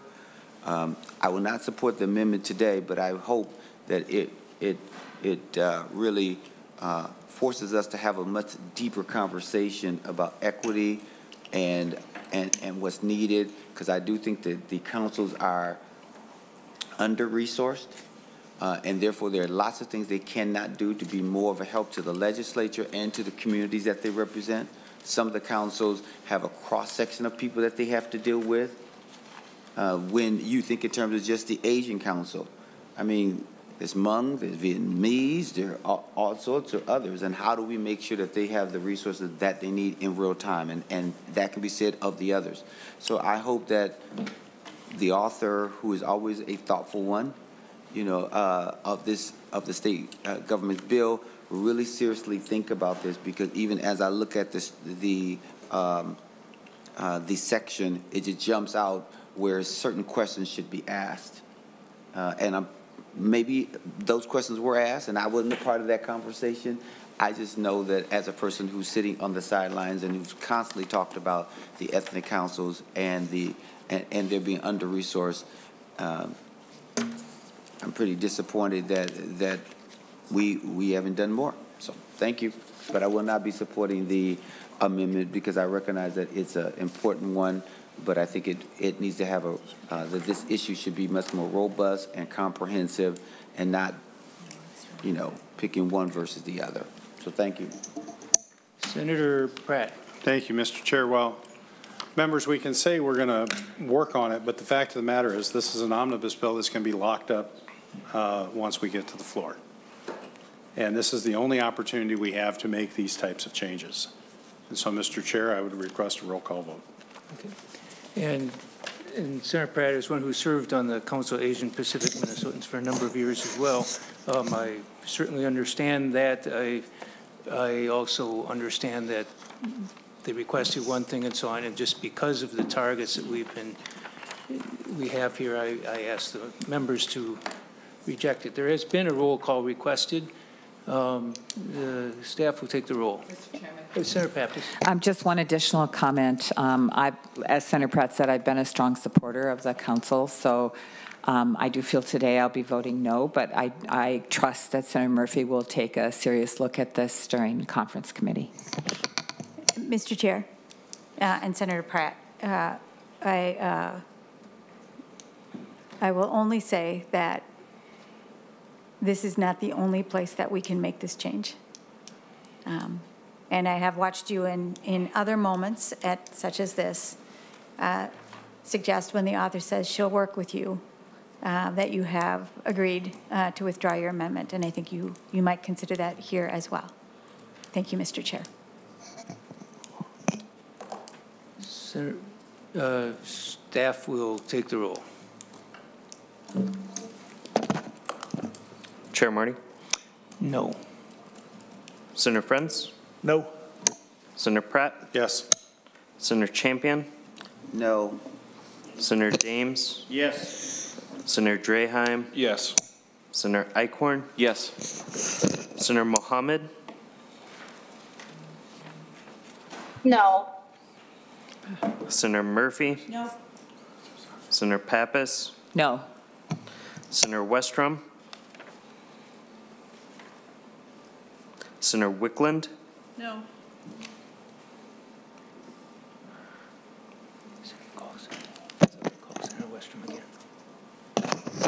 Senator Westrom?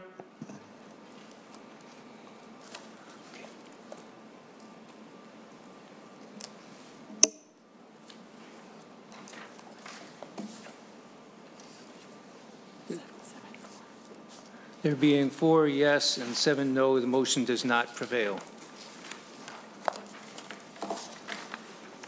Further discussion? If not, the plan, as I mentioned earlier, would be to lay this bill over until we take up the elections bill and would fold that into this bill at that point. And so Senator Murphy moves that Senate File 1426 as amended be laid on the table. All those in favor say aye. Aye. Opposed? Motion prevails.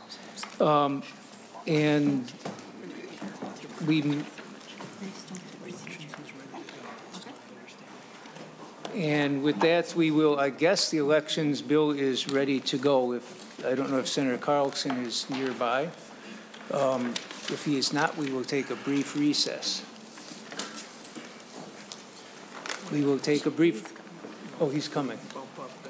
We will not take a brief recess.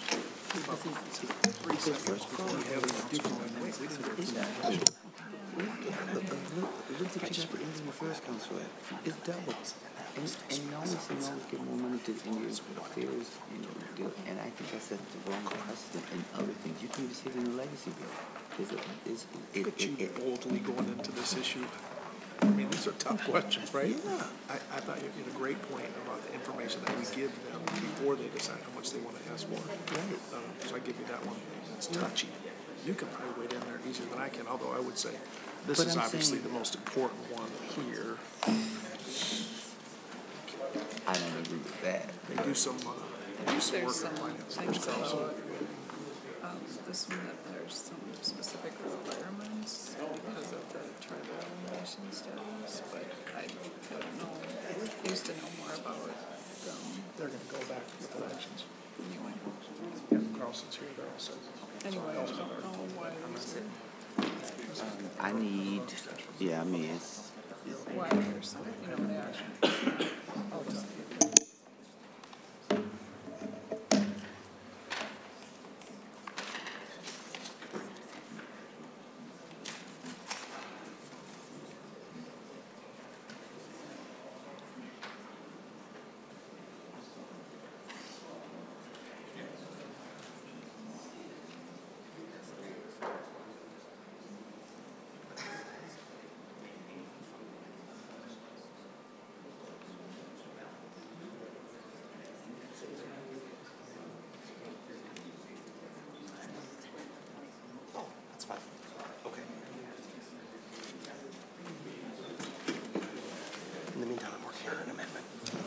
This committee will be in recess till the call of the chair, about 5 minutes.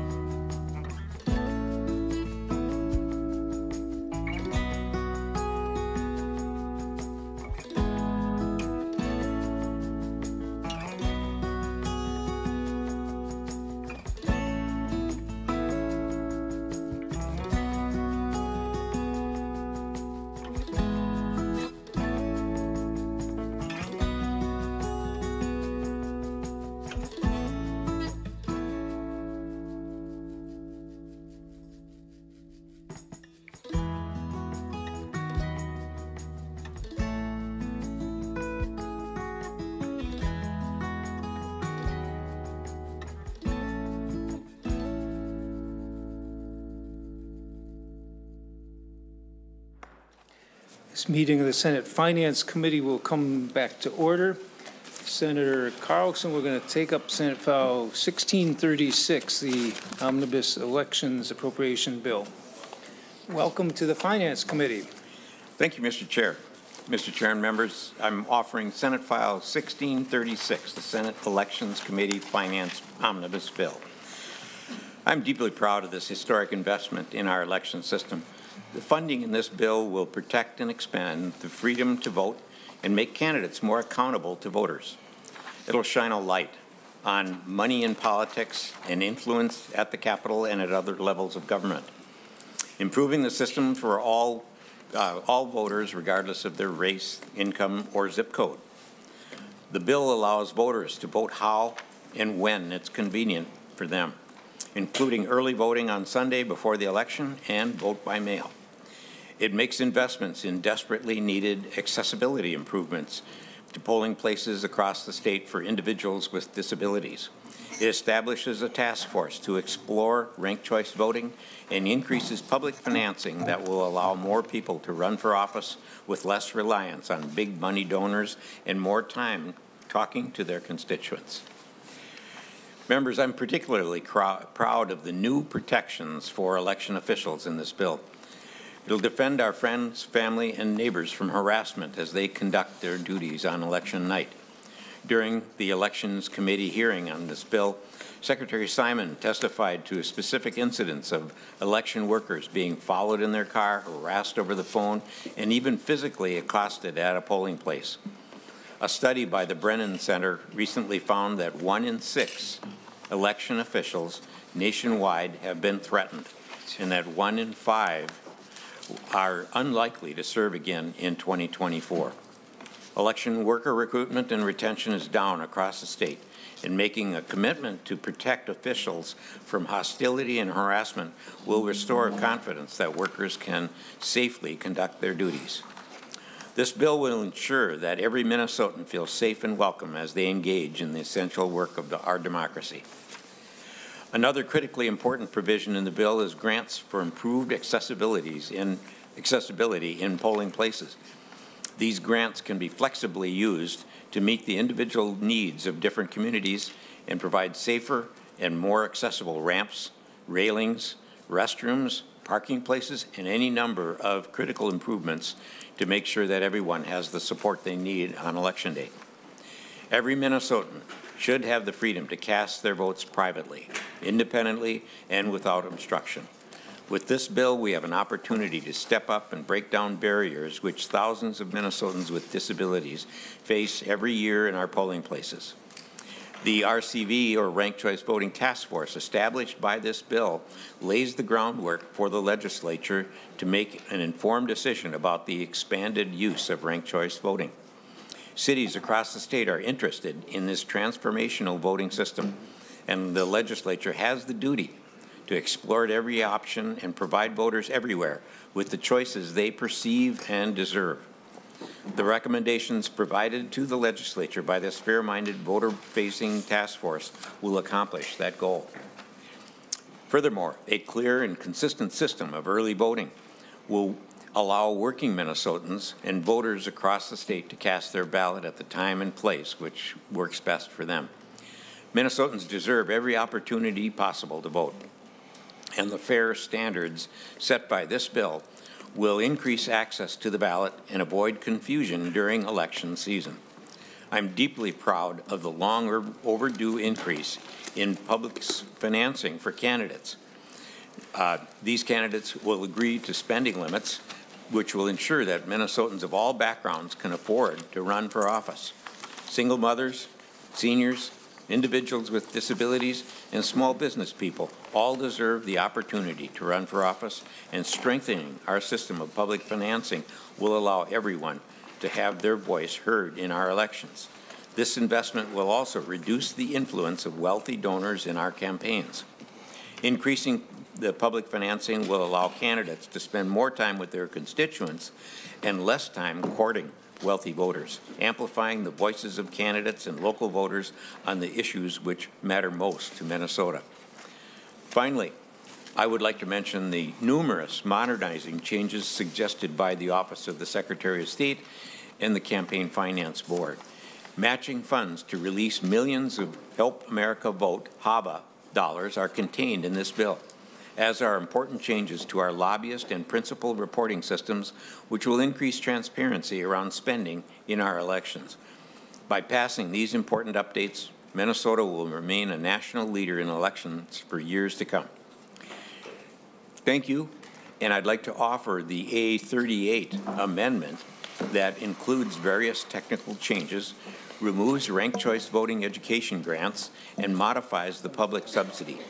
And I'm welcoming our counsel, Lexi Stengel, from Senate Council to provide a bullet point overview of the amendment and its changes. So, Senator Carlson, we have the A38 amendment. There's a 37 in the packet, but this is replacing that, correct. I believe. Okay, Mr. and Chair, Senator, correct. 38 replaces. Senator Frentz will move the A38, and as it's being distributed, or when it's distributed, Mr. Erickson, you're going to explain it, okay? Wait just a second until people all have it. Okay, I'm going to, Mr. Chair, I'm going to modify my last statement. Andrew, Mr. Erickson, Erickson is going to first go through the financial pages on the and the amendment has been posted online now as well for public and other members. Go ahead, Mr. Erickson. Thank you, Mr. Chair and Senator Carlson. Members, the A38, the first couple of lines here are going to be conforming changes to pull out the grant program at the Secretary of State's office. So line 1.2 reduces the Secretary of State's change.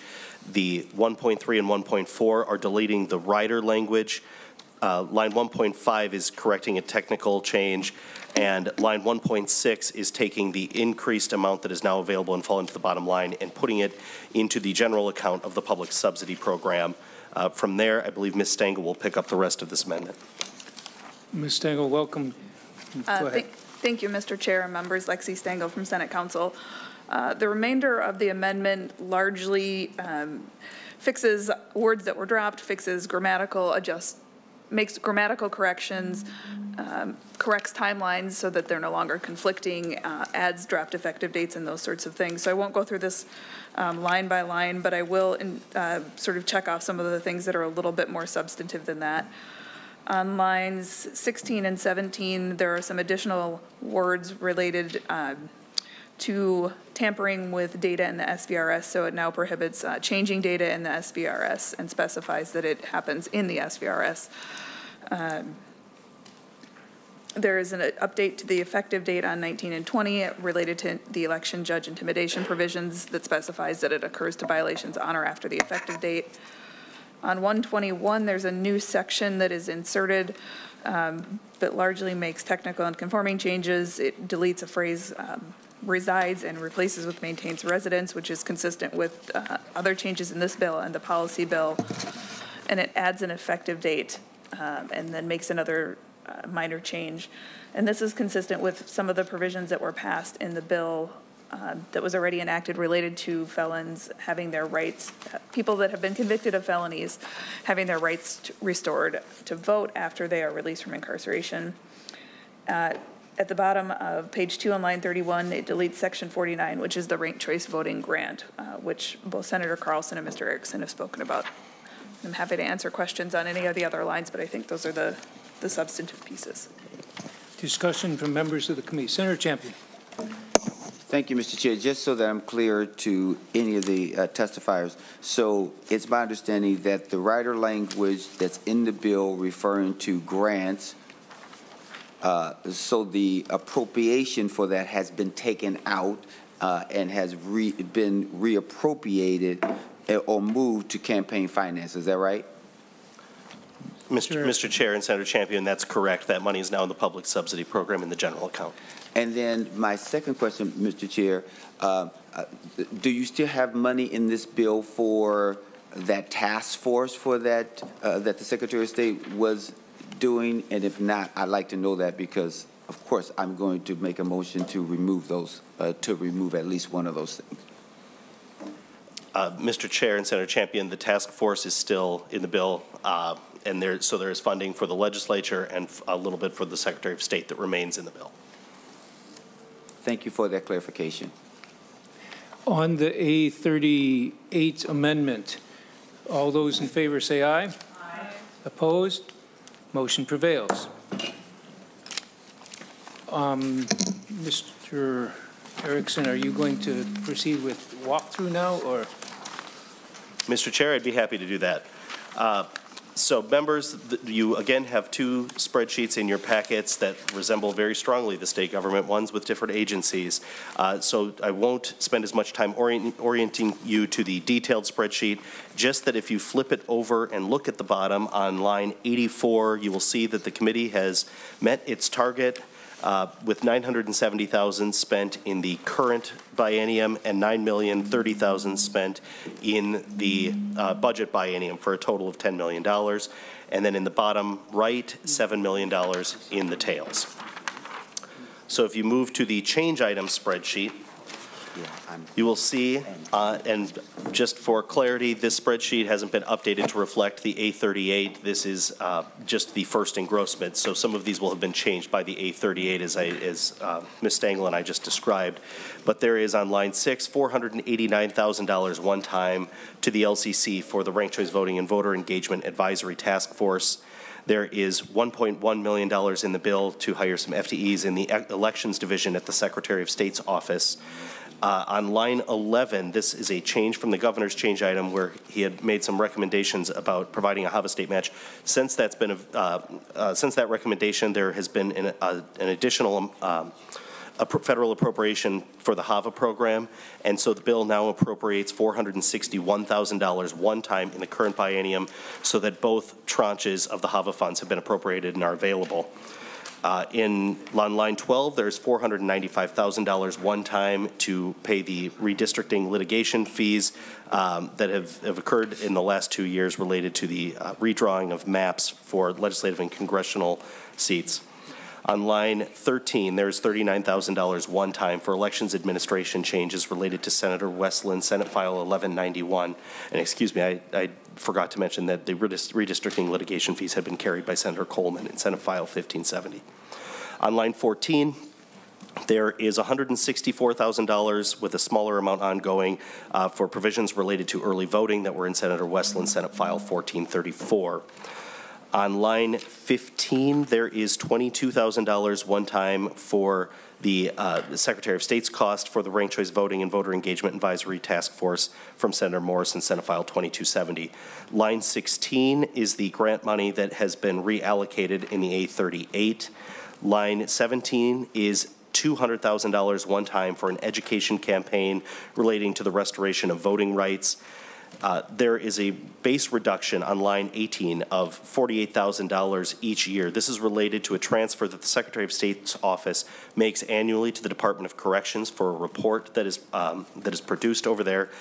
The bill modifies that report, so there are some one-time costs incurred at the Department of Corrections, and the entire base is being moved over to Corrections, so there's no longer a need to make that transfer. There's $800,000 one time for accessibility grants that comes from Senator Hoffman, Senate File 2144. The first two items under the Campaign Finance and Public Disclosure Board on lines 23 and 24 are governor's proposals to maintain current service levels at a rate of $338,000 in the first biennium and $100,000 for the Campaign Finance Board to use Minutes Azure Cloud Solutions for some of the IT work that is done in that office. There's $440,000 ongoing for 2 new FTEs for new audit staff. There is a new number here that says $3.689 million, but this is the number that is changing based on the money that fell to the bottom line from the ranked choice voting changes, and that money is being put into the public subsidy. That was Senator Murphy, Senate File 2845. And there is $262,000 for provisions related to lobbyist registrations for all political subdivisions. That's related to some rulemaking costs and an FTE. On line 31, you will see the report modifications changes at the Department of Corrections. The $33,000 is the ongoing amount, and the $165,000 in the first year is related to the changes that need to be made to the way the report is produced. On line 40, you will see a revenue change. This comes from an other bill. This is Senator Bolden's Senate File 3 that the committee heard a couple of weeks ago, and this is related to a revenue that comes from a report that is provided for a fee on request. If you move down to lines 50 and 51, these are the other bills for which the committee has to show the costs that it's taking in its target, and those include Senator Champion's House File 28, which was felon voting restoration, and Senate File 3, Senator Bolden's bill that I described above. There is also a small non-general fund portion in Senate File 3 that the committee is also showing but does not affect the target, and this is related to the Department of Public Safety's expenses in the Driver Services Operating Account. And that, Mr. Chair, covers the spreadsheets. Let me quickly point you to the bill language and call out the riders of interest. On page 2, lines 14 to 26, this is the rider for the accessibility grants. The rider on 2.27 to 2.32 is the educational campaign related to the restoration of the right to vote. The rider on 2.33 to 3.4 has been removed in the A38, and there are some uncodified sections that come after all of the rider sections. You'll see in section 6, this is the fiscal 23 appropriation for both tranches of HAVA funds. On section 7, there is the fiscal 23 appropriation for the attorney fees related to redistricting. Section 8 is the one-time transfer into the general account for the public subsidy. There is a second component to that I'll get to in just a second. Section 9 takes the money that is actually in the HAVA account and makes it a statutory appropriation. So that is a change from current practice where it's directly appropriated out of that account. But you'll see in the effective date that this will apply to any money that is currently in that account. And then finally, Section 10 modifies the statute that provides for a transfer into the general account of the public subsidy. You'll note that this is effective on July 1st, 2025. So because the numbers are different in each year in the bill, the first amount is done as a one-time transfer, and then the permanent ongoing amount is effectuated by making the effective date delayed until the second transfer, when the second transfer is supposed to take place. Mr. Chair, that is all I have by way of walkthrough. Thank you. Ms. Stengel, you have more. Thank you, Mr. Chair and members. I'll do sort of a high-level thematic overview of Article 2, which is a policy to implement the pieces that Mr. Erickson has just walked through. Article 2 includes a variety of provisions related to campaign finance and election laws, and includes the following: a prohibition on intimidating election judges or interfering with elections, amending lobbying requirements so that it covers lobbying before all political subdivisions, not just metro area governmental units, establishes early voting for the 18 days before election and amends timelines to conform to that 18-day period. Early voting is essentially what it sounds like, showing up and casting a ballot and putting it directly into a ballot box instead of in-person absentee voting, which is what the state has now. It amends requirements for the Department of Corrections and courts reporting related to individuals who have been convicted of felonies and who have been released from incarceration. And that's a conforming change again to the bill that was passed and enacted earlier this session. Changes the word resides to maintains residence in a couple of places. It amends the presidential primary political party list, so each party only gets a list of their own voters. Allows for temporary polling places for voting before Election Day. Allows the name of people whose absentee ballots are rejected to be public before the close of polls. Allows cities, towns, school districts, and other local units of government to require write-in candidates to request that their votes be counted in the same way that the state and counties do. It removes geographical restrictions on mail voting, so all towns and cities of fewer than 400 registered voters, regardless of where they are in the state, may use mail voting. It amends what is frequently called the polling place apparel law, which restricts what you can wear, exhibit, or distribute within a polling place. Requires the Secretary of State to, well, before it was amended, it provided grants to ranked choice voting cities, but that has been removed. And it establishes a ranked choice voting and voter engagement advisory task force to do a couple of things: to study the implementation of ranked choice voting statewide and locally, to assess voter engagement issues, and to look at voter-facing issues that sort of cross between ranked choice voting and user and accessibility issues.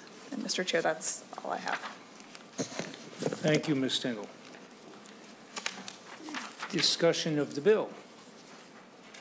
Senator Draheim. Thank you. And thank you for bringing the bill forward today. Ranked choice voting. Just wondering, did you see the report put out by the U of M last month, or the last couple weeks, actually, probably? Mr. Chair, Senator Draheim, yes, I have. So I question the need for section 49 and 50 with what the U had to say in their report. So I guess I'd like to make an oral amendment to delete section 49 and 50. Senator. Yes, okay. Senator Draheim, section 49 was deleted earlier. Perfect. So, but you would like to delete the ranked choice voting and voter engagement advisory task force in section 50. Senator Draheim offers an oral amendment to do so. Senator Carlson. Yes. Thank you, Mr. Chair. I've seen that, but I've also seen some critiques of that report. And so I think what we need to do is we need to be sure that that report has accurately reflected the attitude of the voters. And that's what this task force is asked to do. Whether this is appropriate to enact ranked choice voting or not is the task force job, and they may say that this is not the right thing to do. And what we need to do is be sure that we look at the people that today are forced by their cities or their the people that have let's say passed it, and find out if they like it, if they think that other people should be open to it. And also we need to make sure that we answer these communities that have asked for it. There are a lot of communities across the state that have asked for it. And I think what we need to do is we need to be sure that it is the right thing to do.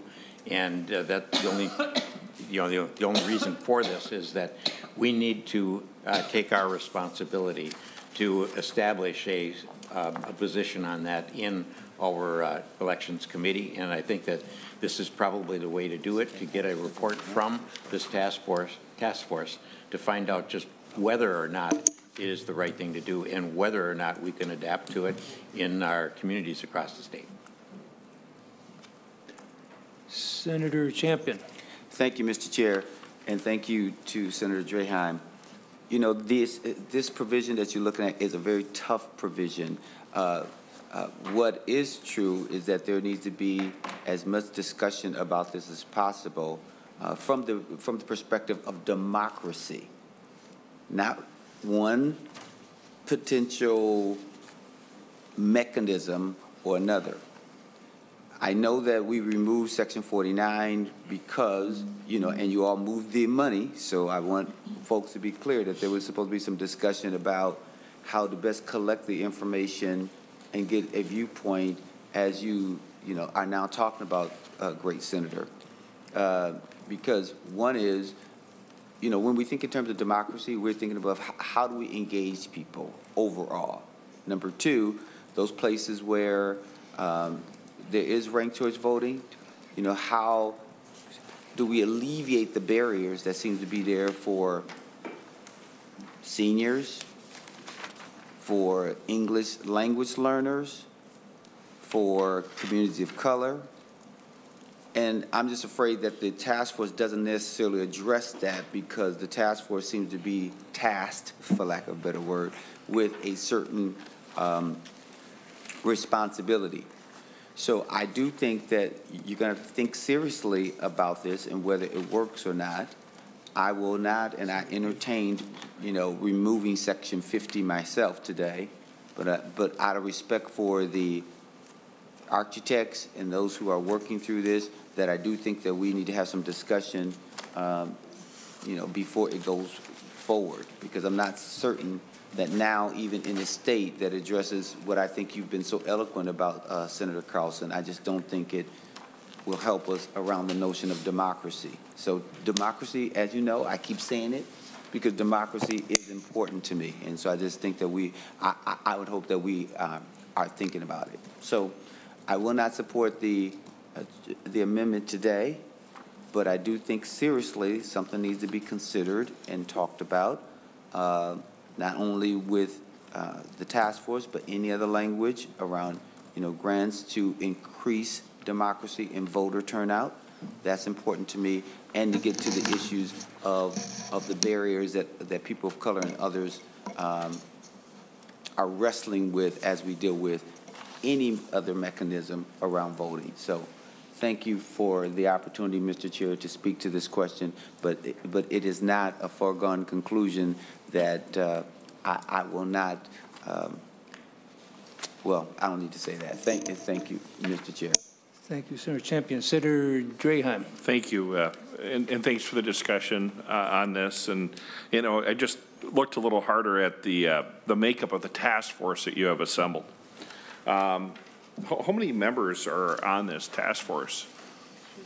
Senator Carlson. I have not counted them recently, Mr. Chair, and Senator Draheim, but we've had up to 31, and then we've reduced it, and I think the last number was, if I recall, I think it was 26. And I need to also include in my answer here a response to Senator Champion. With Senator Champion's help, a lot of things have become obvious to me that we need to not presume that ranked choice voting is the objective of the task force. It is to find out what the alternatives are and what is workable, and including we did talk about people that are new voters from other countries, or you know, new citizens, and they may have a different way of voting than what we've been used to, because they may vote for just one person and leave the polls, and that's something that they've not been used to. They've not been used to having a second choice, and they've not been used to things like I mean, even to the point where we've had to explain in the polls today that you cannot cross over from one party to another. That's been probably one of the biggest discussions that I've had with election officials, is that people do not understand that you just cannot cross from one to the other or turn over the page and vote for the other party in the primary. So, you know, there's a lot of education that has to happen here of many sorts. And I think, again, if we have 2 cities that have ranked choice voting that they use right now, and from what I understand, there are slight differences in the way they apply it. And that's going to be something that this task force is going to have to address, is that if this is going to go any further in any other local options, that we have to have a consistent method for the votes to be counted and for the people to be able to vote. And it has to be something that is the Secretary of State is comfortable with and can describe it. Let's just say describe it on his website. So it shouldn't be something that has multiple ways to do it in different municipalities. So, and with that, I'd have to say that Senator Draham, with all respect, we need to do this. I think this is our responsibility to clear this up, and I think this is the way to do it. Senator Draham, on your motion. Thank you, Chair Marty and Senator Carlson, for the discussion on this. You know, Senator Pappas and myself counted the number of members, and we think 40 is the number that is in the bill, 40. And looking over the different appointees or representatives that I look at here, I would say the majority of them are from the 7-county metro area, more than likely. So I don't think it's a very balanced membership in this working group, and I think it just isn't needed. And I just urge everybody to vote yes on my oral amendment. Mr. Chair. Senator Carlson. Mr. Chair and Senator Draham, there's 32 members, and they are split between the 2 subcategories. What we need to do is make sure that we have the technical instructions correct, and that's what the members that are voter administrators are to do. And then we have the voter-facing members. Those are the ones that will look at how do we communicate with voters, and you know what kinds of education we need to do. They are really 2 separate activities, and they're going to be under the direction of the Secretary of State, because the Secretary of State is the one that has to make the final decision on what's a recommended system. On the Draham oral amendment to strike section 50, is there further discussion? If not, all those in favor say aye. Aye.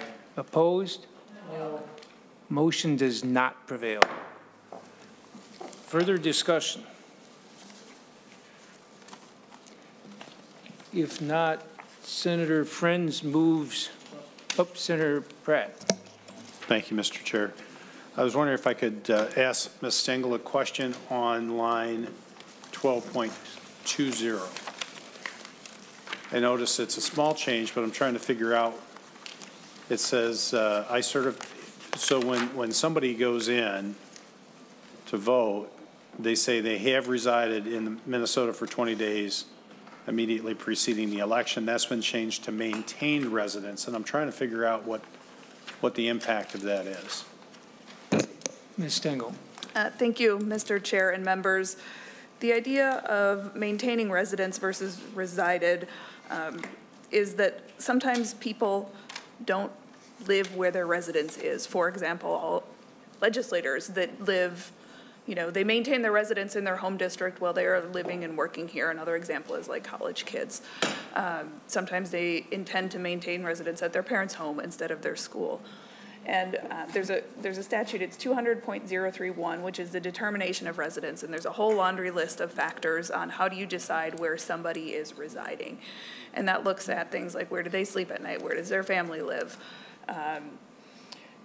what is their intention? You know, do they intend to have their residence at that house or at some other location? So there's all of these factors in deciding where somebody resides or maintains their residence. And this particular change came out of the Secretary of State's bill suggesting that this would be more consistent with the determination of residence statute than the term resided.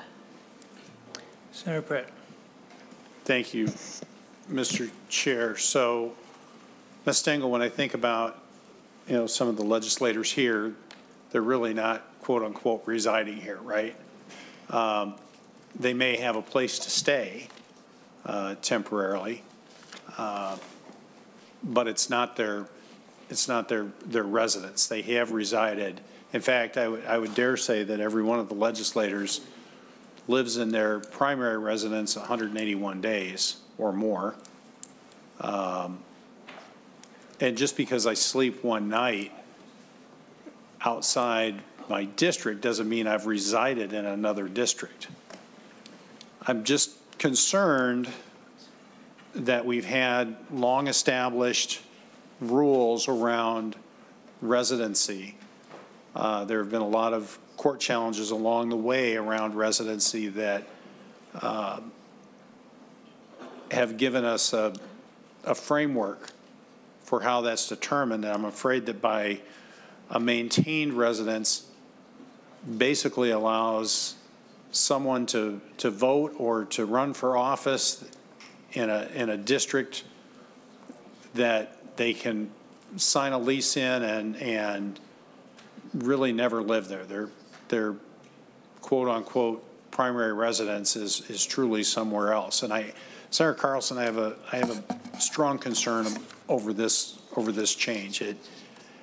It kind of struck me as fairly inane, but yet even with the explanation, I'm extremely concerned that it has far-reaching implications, especially given where we've established residency requirements in court cases over many years. Ms. Stengel. Thank you, Mr. Chair and Senator Pratt. I want to be clear that, yes, you're correct. I'm not suggesting that this is changing how the current law works or that legislators are or are not affected by this change.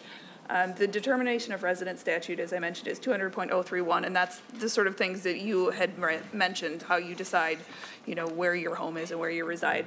That statute itself is not being changed, so all of those rules remain in place. The change is just reside versus maintains residency.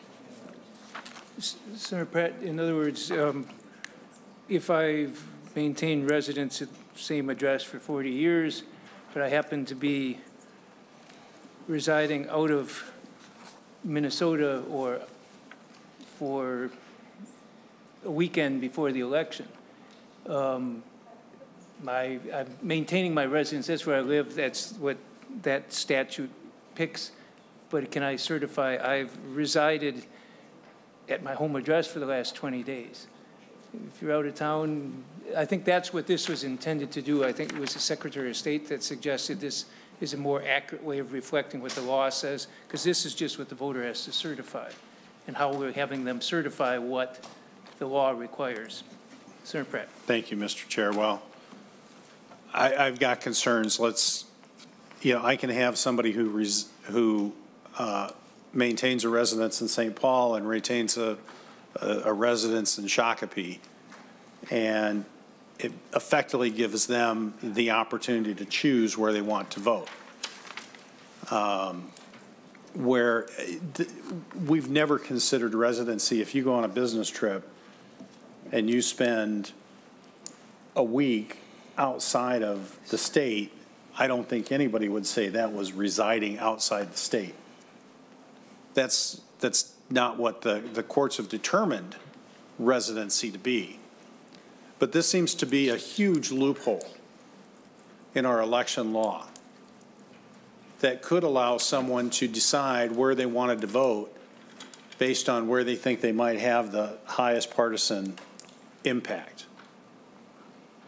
And we have long-tested, long-maintained laws around the current language that I think I'm finding this to be more than just a technical change, Mr. Chair, and and I've got strong concerns, and I just wanted to know what was going on, and I still have strong concerns.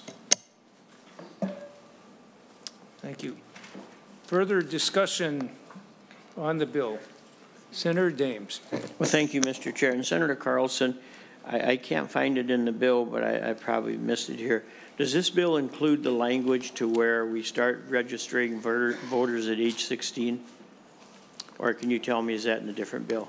Senator Carlson. Mr. Chair, Senator James, no, this does not include that. That's included in another bill. That's in the democracy bill. Thank you. Further discussion. If not, Senator Frentz moves that the Senate. Oops. Senator Frentz doesn't move yet. Senator Frentz moves that Senate File 1636 as amended be laid on the table. On that motion, all those in favor say aye. Aye. Opposed? No. Motion prevails. That bill is laid on the table, and so we can get back to Senator Murphy's bill. Mr. Chair, I would move that we take Senate File 1426 off the table. Senator Murphy moves we take Senate File 1426 off the table. All those in favor say aye. Aye. Opposed? Motion prevails. Mr. Chair, Senator Pratt has an amendment to offer. Senator Pratt has the A43. Thank you, Senator Murphy and Mr. Chair. And I'll let fiscal staff describe the amendment. Yes. Yes. Mr. Chair, Senator Pratt, I'd be happy to walk through that. So we don't have, members don't have it yet, so it's give just a minute to get it out yet.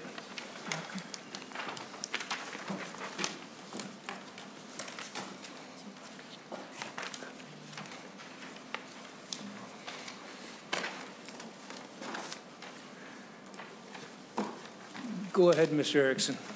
Thank you, Mr. Chair. And again, so the A43 that is in front of you is shifting some of the money that is in the bill on lines 1.2 and 1.3. There is, and actually in tandem with line 1.4, there's some money that is being forward shifted in the ERP systems line item at MMB. $10,000 each year is being shifted forward. That money is already available for all 4 years, so there's not a dramatic impact there.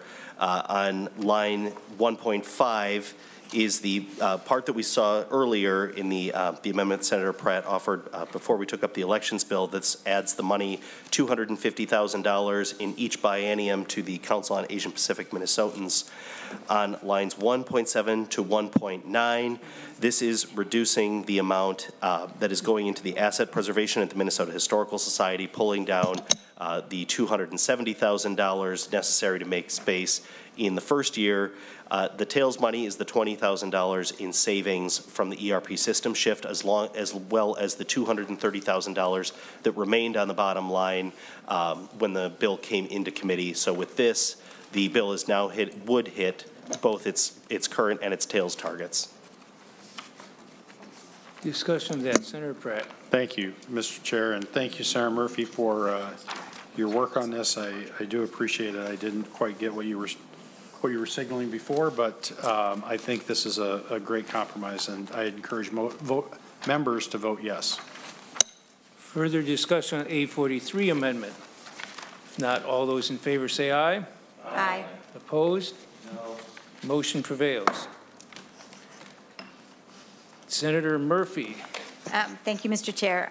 Before we move this next step, the one thing I didn't have a chance to do but would like to do is to make sure and say thank you to the people who were a part of state and local government and the Veterans Committee. It has been an adventure for sure. We've had a lot of robust debate, but really do want to thank Teresa Mosier, Alexis Kesey, Haley Bloom-Peterson, Joey Wiley. I'd like to thank our lead, Senator Anderson, our vice chair, Nicole Mitchell, Senator Mitchell, and of course, Andrew Erickson and Stephanie James, our fiscal analyst, and our legal counsel, and Joan White, who's not with us today, who is the legal counsel for local government. They have been tremendous. And with that, Mr. Chair, we are ready to combine the bills. So Senator Murphy moves to amend Senate File 1426 by adding the contents of Senate File 1636 as amended and instruct the staff to make the technical and conforming changes. Is there a discussion on that motion? If not, all those in favor say aye. Aye. Opposed? No. Motion prevails. Senator Murphy, on Senate File 1426 as amended, motion that Senate File 1426 be recommended to pass and sent to the floor. That's my motion, Mr. Chair. Thank you very much for a wonderful morning. Any further discussion on that motion? If not, all those in favor say aye. Aye. Opposed? No. Motion prevails. Thank you, Senators Murphy and Carlson and everybody behind all the scenes and all that work. Thank you, Mr. Chair and members. Thank you, Senator Carlson. We're going to move now to the Veterans Bill, Senate File 2247. Senator Mitchell, welcome to the Senate Finance Committee.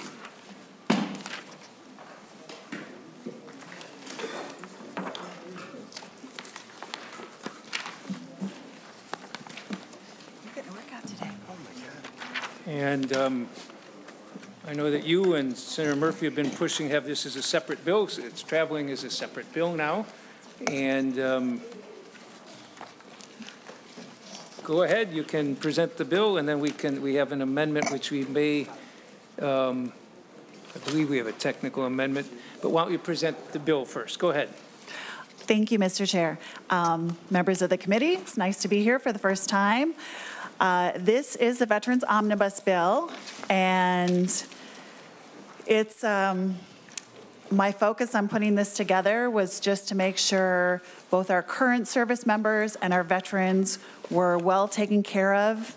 I think it's a really wonderful split of projects that are both Democrat and Republican, and it includes things like places for veterans to go and have camaraderie and heal. It includes more funding for PTSD treatment. It includes health and fitness, an expansion of the Veterans Bonus Program, and the criteria to get into that because it wasn't including all residents of Minnesota that would have otherwise been eligible. So it's just, I think, really a commitment to our veterans, and I'm so happy that we were able to work through the process to get this to pass on our own because that was really important to our veterans groups. So that's $128 million new dollars to take care of our veterans, which I believe is unprecedented. With more on this, if I could please turn to my colleague who's shuffling through his papers. Go through it. And did you want to adopt the amendment first? Oh, I believe that Senator Murphy is offering the amendment, which I do consider a friendly amendment. Senator Murphy, the A6 amendment, I believe. Thank you, Mr. Chair. And members, I have the A6 amendment. I have worked with Chair Mitchell, or excuse me, Senator Mitchell, who's the author of the bill, and with MDVA on this language. There is money in the spreadsheet to support this, and we are I am offering an amendment to put together a working group that looks at the care, the quality of care, and the kind of care that is being delivered at the veterans' domiciliary residence, both in Minneapolis and in Hastings. And I want to be really clear about this. I've spent a lot of time in Minneapolis at the vets' home. I've spent a lot of time at Hastings and at the vets' home. It is clear to me that the people who work there care deeply about veterans' care, and it's clear to me that the veterans are getting great care. But the demands for care in those facilities is shifting, and we continue to hear expressions of concern, enough so that I think it is right for us to take a look at what we're doing to make sure that we are not just meeting the needs of the vets that are there, but we are prepared for the vets who are coming.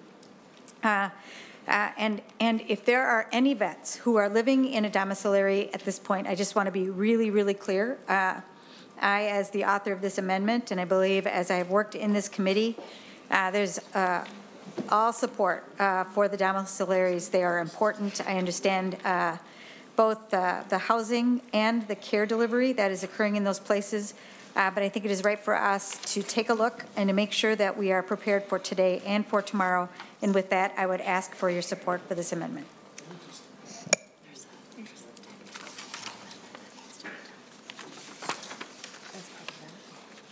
Go ahead. Mr. Chair, there is also a technical oral amendment to that I'm hearing needs to be done.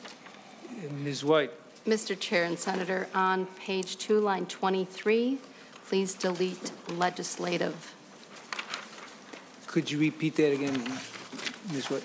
On the A6 amendment, page 2, line 23, delete legislative.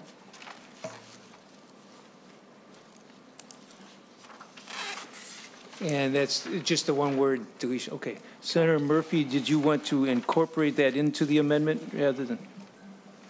That would be right, Mr. Chair. So Senator Murphy's offering the A6 amendment with the word legislative stricken from line 23 on page 2. Is there further discussion on the A6 amendment? If not, all those in favor say aye. Aye. Opposed? The motion prevails. Mr. Erickson, you ready to go through the bill as amended? Absolutely, Mr. Chair and members. Once again, there are the two spreadsheets before the committee. The detailed one, again, you're very familiar with this at this point, so I won't orient you, but the general fund target appears on, again, the last page in the middle shaded column. The bill spends $128,400,000 over base, which was the target, and the tails number is $64,982,000, which is just a shade under the $65 million tails target. The rest of the changes there I will discuss on the change item spreadsheet. So moving over to that change item spreadsheet, there is $802,000 to maintain current service levels at the Department of Military Affairs, $3.2 million for enlistment bonuses, though that just came down in the amendment that was adopted as it's shifting over into that new change item on the domiciliary report. There's $1.1 million for domestic operations communication capabilities, which is a governor's change item. $1.2 million for the creation of a cyber coordination cell. That's 3 FTEs to coordinate cyber defense and response missions. $10 million one time for a new Minnesota Military and Vets Museum. $17.6 million one time for an Army Combat Fitness Test Field House. Moving down into the Department of Veterans Affairs, there is $33.2 million to maintain current service levels. $20.1 million for operational funding at the 3 new veterans homes that are coming online this year. $2.9 million for homeless veterans and the SOAR program, which was previously funded out of the State Soldiers Assistance line. There is funding increased for the state veteran cemeteries, a larger amount this year because there's a new cemetery coming online in Redwood Falls. That's $3.6 million in funding. There's $8.7 million for MACV supportive housing grant increase. The larger amount in the first year is to purchase some permanent units, while there's ongoing money for property management and resident support.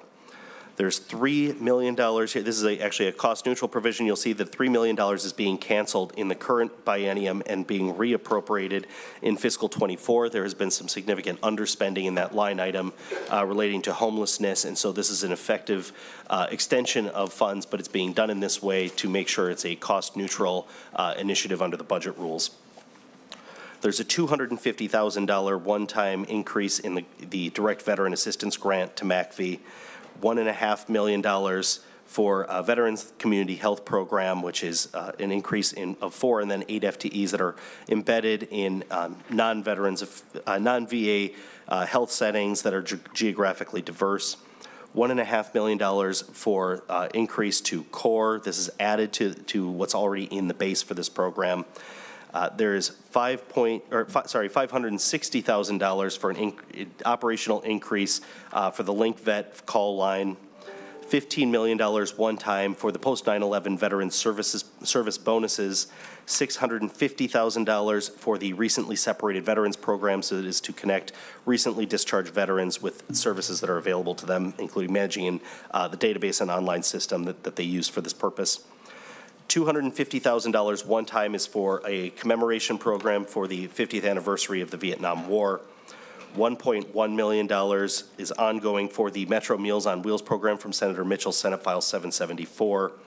$150,000 is ongoing funding for Camp Bliss Veterans Retreat funding. That was Senator Utke, Senate File 1237.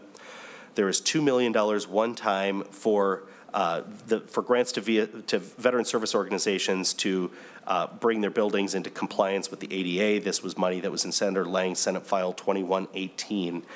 There's $100,000 in one-time funding for a grant to Veterans on the Lake. That is a Senator Houschild, Senate File 351 provision. There is $200,000 in ongoing money for the Veterans Resilience Project, as well as some language changes to the riders there that Ms. White will cover. This was carried in Senator Mitchell's Senate File 1509. This is also the first bill that we've seen today that has a change in an open appropriation. The GI Bill eligibility is being expanded by this bill to increase the amounts for which eligible members can receive, and the expected effect on the general fund is about $1.5 million each year. That's currently under the statutory cap for that appropriation, but the committee still needs to capture the effect of the eligibility expansion. So with all of that, Mr. Chair, that covers the change items that are in the bill. Turning to the bill language, I'll just call out a couple of the riders. The enlistment incentives on page 2, lines 27 to 3.2, that's typical rider language that allows the enlistment incentive money to be used in either year and any unspent amount to be carried forward. There is on page 4, there is the grants. This is the rider language for Senator Lang's ADA compliance grants. Paragraph K on page 5 has some extended availability for that grant money. There's also extended availability of some of the grant money for the homeless veterans and SOAR program money on page 6. On page 8, the rider for paragraph S, you'll see that it looks lopsided, that it's $4.3 million in the first year, $1.3 in the second.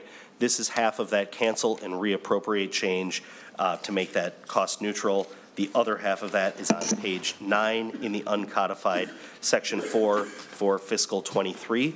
That is all I have, Mr. Chair, and I think Ms. White will pick up Article 2 changes. Thank you, Mr. Erickson. Ms. White, welcome back.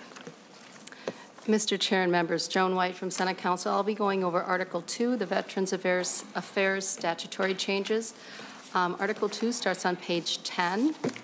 Section 1 expands the definition of the term resident veteran for purposes of the Veterans Bonus Program. Section 2 adds Inherent Resolve Campaign Medal to the list of medals for which a veteran may receive a bonus. Sections 4, 5, and 6 amend the Minnesota GI Bill program. The section increases the amount of post-secondary educational assistance from $3,000 to $5,000 per year and increases the lifetime cap from $10,000 to $15,000 per year. And the last section makes veteran spouses and current military service member spouses eligible for the therapy through the Veterans Resilience Project.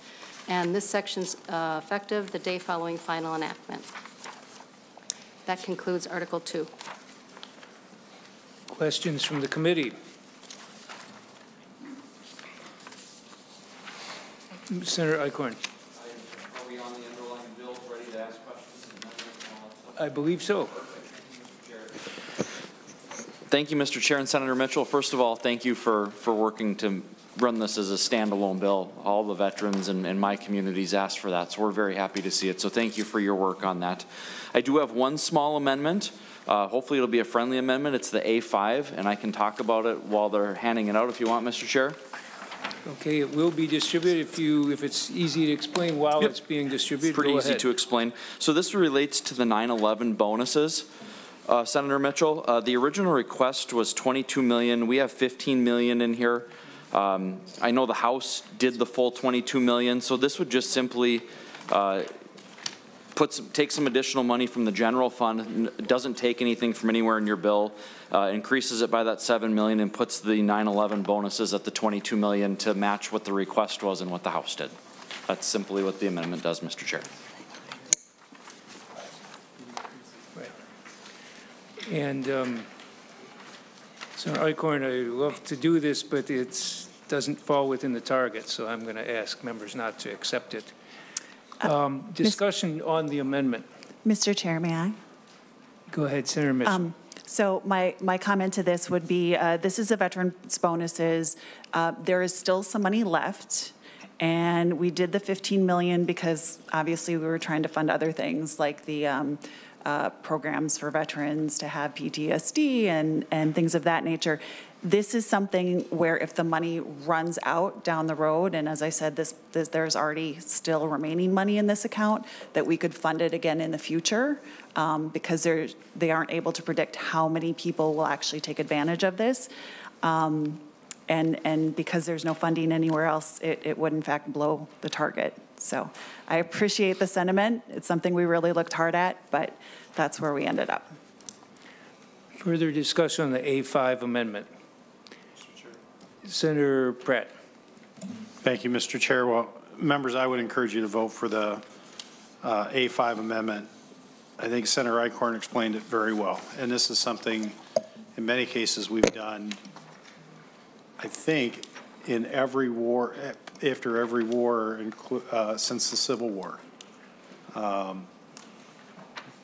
I just, with an $18 billion surplus, I'm surprised we can't find $7 million to fully fund this program. So, Mr. Chair, I encourage a yes vote. Senator Draheim. Thank you, Chair. I guess I would agree that, the sacrifices these families make, we should be able to, the finance chair hopefully can find $7 million somewhere with, the proposed new taxes and the huge surplus we have. I think this is important. I guess I'd like to request a roll call vote on this amendment. I think it's a pretty important one. Thank you. Senator Mitchell, just to clarify what you were saying earlier, the money in the account right now, this is to add to that so more people can get it. Yes, there was. Explain again, Mr. Erickson. 22 million appropriated last year. So yes, there was 22 million already appropriated last year. We had the higher request, but I have talked to the governor's office and they're okay with the 15 million for now, knowing that and we haven't run out of that. So this will be another infusion. So many of the veterans have already been captured. We changed a residency requirement. So for example, if you had enlisted in another state, but now are living and retired in Minnesota, you wouldn't have been eligible for this. So we're not sure how many people are captured. The governor's office has indicated that they're not super upset that we changed the numbers, knowing that we could fund it again should the money run out. But the original allotment has not even run out. Thank you. Senator Murphy. Thank you, Mr. Chair. And Senator Mitchell has made this point, and I think it's important, right? This is not a new program. This is something that's already in place. As we have listened to the testimony, it is the number of people and reaching the people who would benefit from this is an unclear number. And there has been a commitment made in the past and going forward that if the funding available is inadequate, that we will continue to fund. So whether it is 15 million or 22 million, we're not sure that the funding that is here is meeting the number, because the number is yet is not determined. And so I think that the fact that we have made a commitment to this, there's already funding that has not been exhausted. We're adding new funding that may or may not be exhausted, is the operating point here. We are in this legislature continuing to fund this important benefit for people, and I think that adding money that is outside of the budget target, while I understand the House has done that, the Senate bill is tending to some other additional things, and if, you know, along the way, the finance chair or because you're talking about the House, maybe the Speaker of the House finds funding for this, that's great, but right now, I would urge members to vote with Senator Mitchell and keep the bill intact. No further discussion. The staff will take the roll on the A5 amendment. Chair Marty? No. Chair, Senator Frentz? No. Senator Pratt? Yes. Senator Champion? Senator Dames? Yes. Senator Draheim? Yes. Senator Eichhorn? Yes. Senator Mohammed? No. Senator Murphy? No. Senator Pappas? No. Senator Westrom? Yes. Senator Wickland? No. Senator Champion?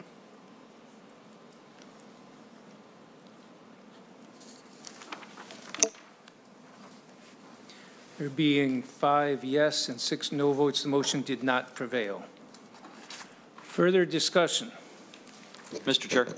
Senator Eichhorn. I don't have any other amendments, but I didn't mention earlier, I just wanted to also thank Senator Mitchell for including the Camp Bliss appropriation. That's something I worked on in the past.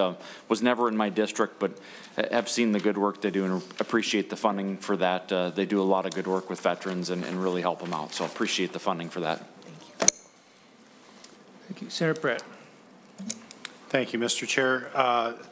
Thank you for bringing this bill forward, Senator Mitchell. Just as Senator Eichhorn said, this is an important bill for our veterans. And it's typically a non-controversial bill. And I'm glad we were able to move it along separately. I think our veterans want to see us working together in areas that we agree, and this is certainly one. And so to the chair and to you, thank you for bringing this forward as a separate bill. I know it's going to mean a lot to our veterans. Thank you. Thank you. Any other comments, Senator Mitchell? Thank you for letting me present this here today. I do want to thank Chair Marty, Senator Murphy, Leader Dietzich. We have actually, just to your point, been working on this for several weeks, making sure this could move by itself, because that's the way we felt would be the best to honor all of our veterans. And also to Senator Murphy, allowing me as the vice chair of the State and Local Government and Veterans Committee, and as a veteran myself, to be able to carry such an important bill. So thank you to everyone that worked on this, including the people surrounding me, and I can't wait to get this to the floor. Thank you. Thank you. Senator Murphy moves that Senate File 2246 as amended? Yes. As amended be recommended to pass. Is there further discussion? Mr. Chair, I think it's Senate File 2247. Isn't that what I said? No, I'm sorry. If I said that wrong, Senator Murphy moves that Senate File 2247 be recommended, as amended, be recommended to pass. On that motion, all those in favor say aye. Aye. Opposed? Motion prevails. Thank you, Senator Mitchell. Thank you, Ms. White and Mr. Erickson.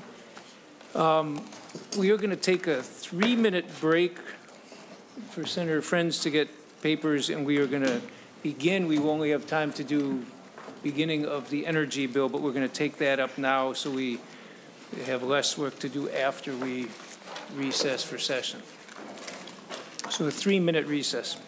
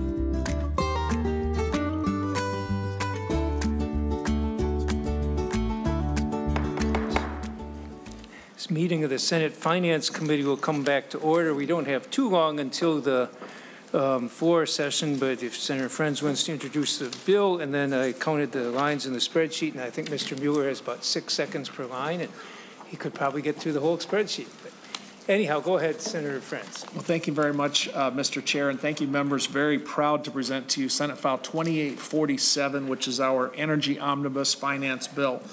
This bill represents 4 months of work by both Republicans and Democrats on the Energy Finance Committee. I'm here with Mr. Stanley and Mr. Mueller to present it. I understand, Mr. Chair, that we'll have time to get through the spreadsheet, give or take, before we break. First, just a few comments. Energy is nonpartisan. The cost and reliability of energy have been important to Minnesotans since electricity was first introduced to the grid. We're bringing this bill forward to provide reliability enhancements, distribution, transmission, and to provide avenues for all our energy forms to be available. And by that I mean all of the above strategy. It's no secret that I'm committed to reducing carbon emissions in the state of Minnesota, and I'm sorry that that news is as bad as it is. We have a climate crisis on this planet. It's heating up, and while that may not be quite as urgent for someone in their 50s, I got a feeling those that are in their teens and 20s are watching us very closely. The bill makes investments in renewable energy and allows us to continue on our path without sacrificing reliability, without sacrificing affordability, and leaves open some room for innovation. Mr. Chair, you've heard me say this before, but I'm a big believer in American innovation and in our capacity to do things. And the appropriations in this bill that you'll hear about in a minute allow Minnesotans to say, let's find out what our best, most reliable, and cheapest forms of energy are, and let's head that way. Before I turn it over to Mr. Mueller, Mr. Chair, I do have a technical amendment, the A31, and my thought was if I could put that on to begin with, then perhaps we could go to the spreadsheet. Go ahead. Senator Frentz moves the A31 technical amendment. And I might ask Mr. Mueller to describe it briefly. Mr. Mueller? By saying that it's technical. Mr. Chairman and members, the A31 amendment is the author's amendment, and I'll go through it. I'm not going to go through line by line, but I'll describe just broadly what it does. The first part of the amendment, lines 1.2 to 1.5, adds some additional appropriation to the Department of Commerce due to a late fiscal note. And the increased amount here, it's about $201,000 per year, is assessed back, so it doesn't affect the bottom line of the spreadsheet. Lines 1.6 through 1.23, there's a number of spots in the bill. We're clarifying that when an appropriation is made and transferred into another account, we're trying to get the correct language in the bill to technically do that. So a lot of that language on those lines is that, and also making appropriations available till June 30th, 2027 instead of beyond. On lines 1.24 to 1.25, that's increasing the appropriation to the PUC, again for a late fiscal note, and that increased amount is also assessed back, so it doesn't affect our bottom line. Lines 1.26 through 2.12, again, is other clarifying language that when we appropriate money from the general fund and transfer it to another account, we're getting all that language in there that does that. And also some of that language clarifies the availability until 2027. Lines 2.13 through 2.17 is just some technical references that are being clarified. Lines 2.18 through 3.12, this amends Chapter 24, which has already been enacted into law, which was the first energy appropriation bill, the IIJA, the federal matching money. After it was enacted, MMB requested a clarification of some language in that from that bill, and that you see on lines 2.20 through 2.23 just clarifies that the amount that was appropriated is transferred into the new account, the state competitiveness account. So that's amending current session law. So that takes us down to 3.14, and I think Mr. Stanley is going to cover the items after that. Mr. Stanley, welcome to the committee. Thank you, Mr. Chair, members. Good morning. The change on 3.14 to 3.16 is just designed to fix some timeline issues from a practical standpoint that the earlier language would have required, this pushes out the date by which the Utilities Commission has to issue an order explaining the new Community Solar Garden Program requirements so that it's a little more workable. Lines 3.17 and 3.18 are just technical fixes to a sentence. Lines 3.20 through 21 fix a repealer issue that was in the earlier language where something was being repealed that shouldn't have been repealed. And then the last change, Mr. Chair, at the bottom of page 3 and carrying you all the way to the end of page 5 is just the addition of that guardrail language for grants that's been much discussed in this committee. Is there any discussion on the A31 amendment? If not, all those in favor say aye. Aye. Opposed? Motion prevails. Mr. Mueller, we want to go ahead with the spreadsheet. Mr. Chairman and members, I will start by jumping to page 4 of the spreadsheet and quickly talk about what the target was for this area. The target was $255 million over the forecast for fiscal year 24-25, and part of that was in Chapter 24, the State Competitiveness Fund. So of that $255 million, $115 million has already been passed and enacted.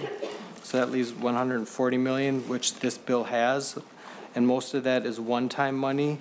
The target for the tails is $10 million, and this bill actually comes in below target on the tails at $9.678 million.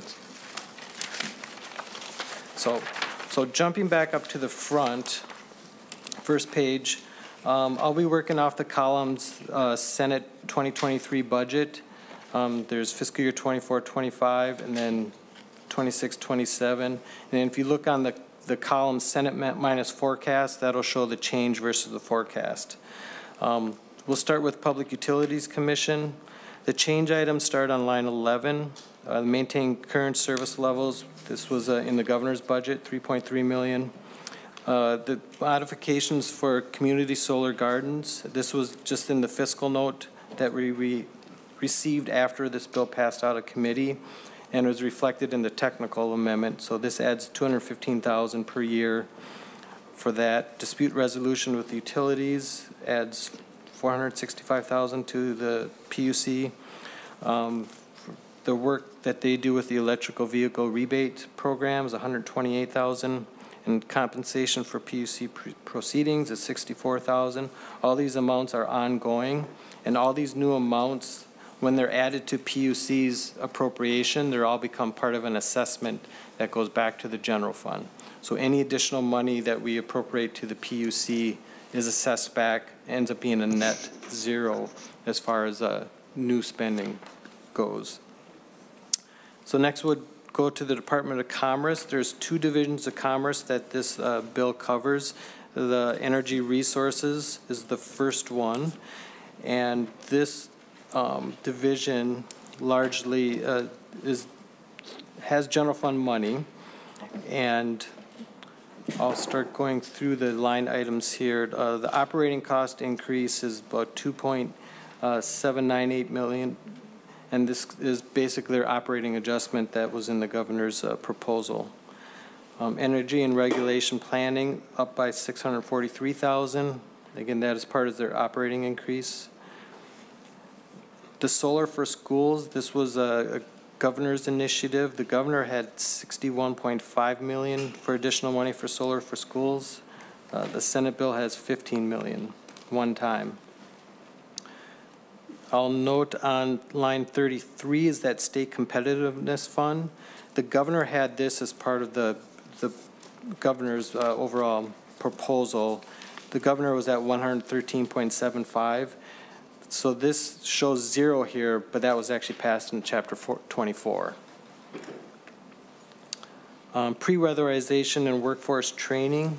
This was a governor's initiative at $23.9 million. And this covers households that do not otherwise qualify for federal weatherization grants. And it also provides for workforce training. Line 35, strengthen Minnesota homes. This is another item that was in the governor's bill. It's $7.5 1.478 million in 24-25 and 1.239 million in the tails. It's one of the few programs where there's money in the tails. This was also in the governor's bill, and it directs financial assistance to historically disadvantaged Minnesotans who lived in areas of the state that are high risk of climate-driven events to make home improvements. And this will also provide for insurance discounts for those that participate in this program. The Advanced Nuclear Study on line 36 is for $300,000, and this report is due on January 31st, 2025. Line 37 is a National Sports Center solar array and roof. There's $850,000 from the general fund, and that will help pay for the roof repairs and preparation. There's also $4.15 million in Article 2 from the Renewable Development Account, and that part will pay for the solar array on the roof of the National Sports Center in Blaine. The Clean Energy Resource Teams on line 38, this is a $500,000 a year ongoing appropriation. This is on top of they currently receive $500,000 a year through an assessment. So that assessment remains, and this is $500,000 a year that goes on top of that ongoing. The next one is line 39. This is a high voltage transmission line to North Dakota for $17.5 million. This will help provide for some of the matching money that they maybe wouldn't otherwise get through the IIJA bill, and to pay for other costs.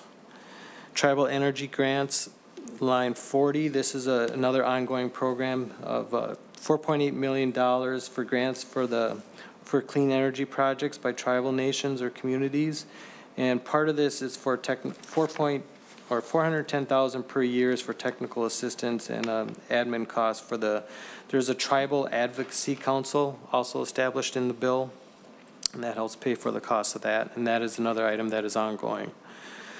The Minnesota Energy Alley on line 41, this is a grant to a Clean Energy Economy Minnesota, and it provides for seed funding for businesses and developing training and recruitment. Line 42, $500,000 for the Run River Dam feasibility study. This is to study for recreational uses that the dam would provide, and also generating hydroelectric power. Residential electric panel grants on line 43. There's $3.5 million of general fund and also $3.5 million from the Renewable Development Account. And this is for grants to upgrade residential electrical panels, and it targets households with an annual income of 150 AMI, and the grants are up to $300,000 per household based on your income. Distributed energy grants, line 44 is $10 million of general fund, and there's $5 million from the Renewable Development Account. It's a grant to a utility to make transmission and storage upgrades for capacity. Climate Innovation Financial Authority, line 45. This is what's otherwise known as the Green Banks, and it's $5 million, and it provides for grants and loans and other financing to help leverage public and private capital for projects. The next lines 46 through 48 all deal with benchmarking provision that is in the bill. There's $1 million for Commerce to establish the program. $750,000 for grants to utilities, and $750,000 to technical associations with technical schools. The heat bump rebate program on line 49 provides $6 million general fund, and there's also $6 million in the Renewable Development Account for grants to households to help offset the cost of new heat pumps. And these grants are up to $4,000 each. Electrical vehicle rebates, line 50, there's $2 million from the general fund and $2 million from the Renewable Development Account. These are provide for rebates for vehicles that are less than $60,000, and the rebates, I believe, are up to about $2.5 million for individuals, businesses, and nonprofits, and also political subdivisions. 2.5 thousand, yes. The next part of that proposal, line 51, is the electric vehicle. There's $2 million of general fund and $2 million from the renewable development account for grants to auto dealers to offset the cost of training and equipment to certify the dealers to sell electric vehicles.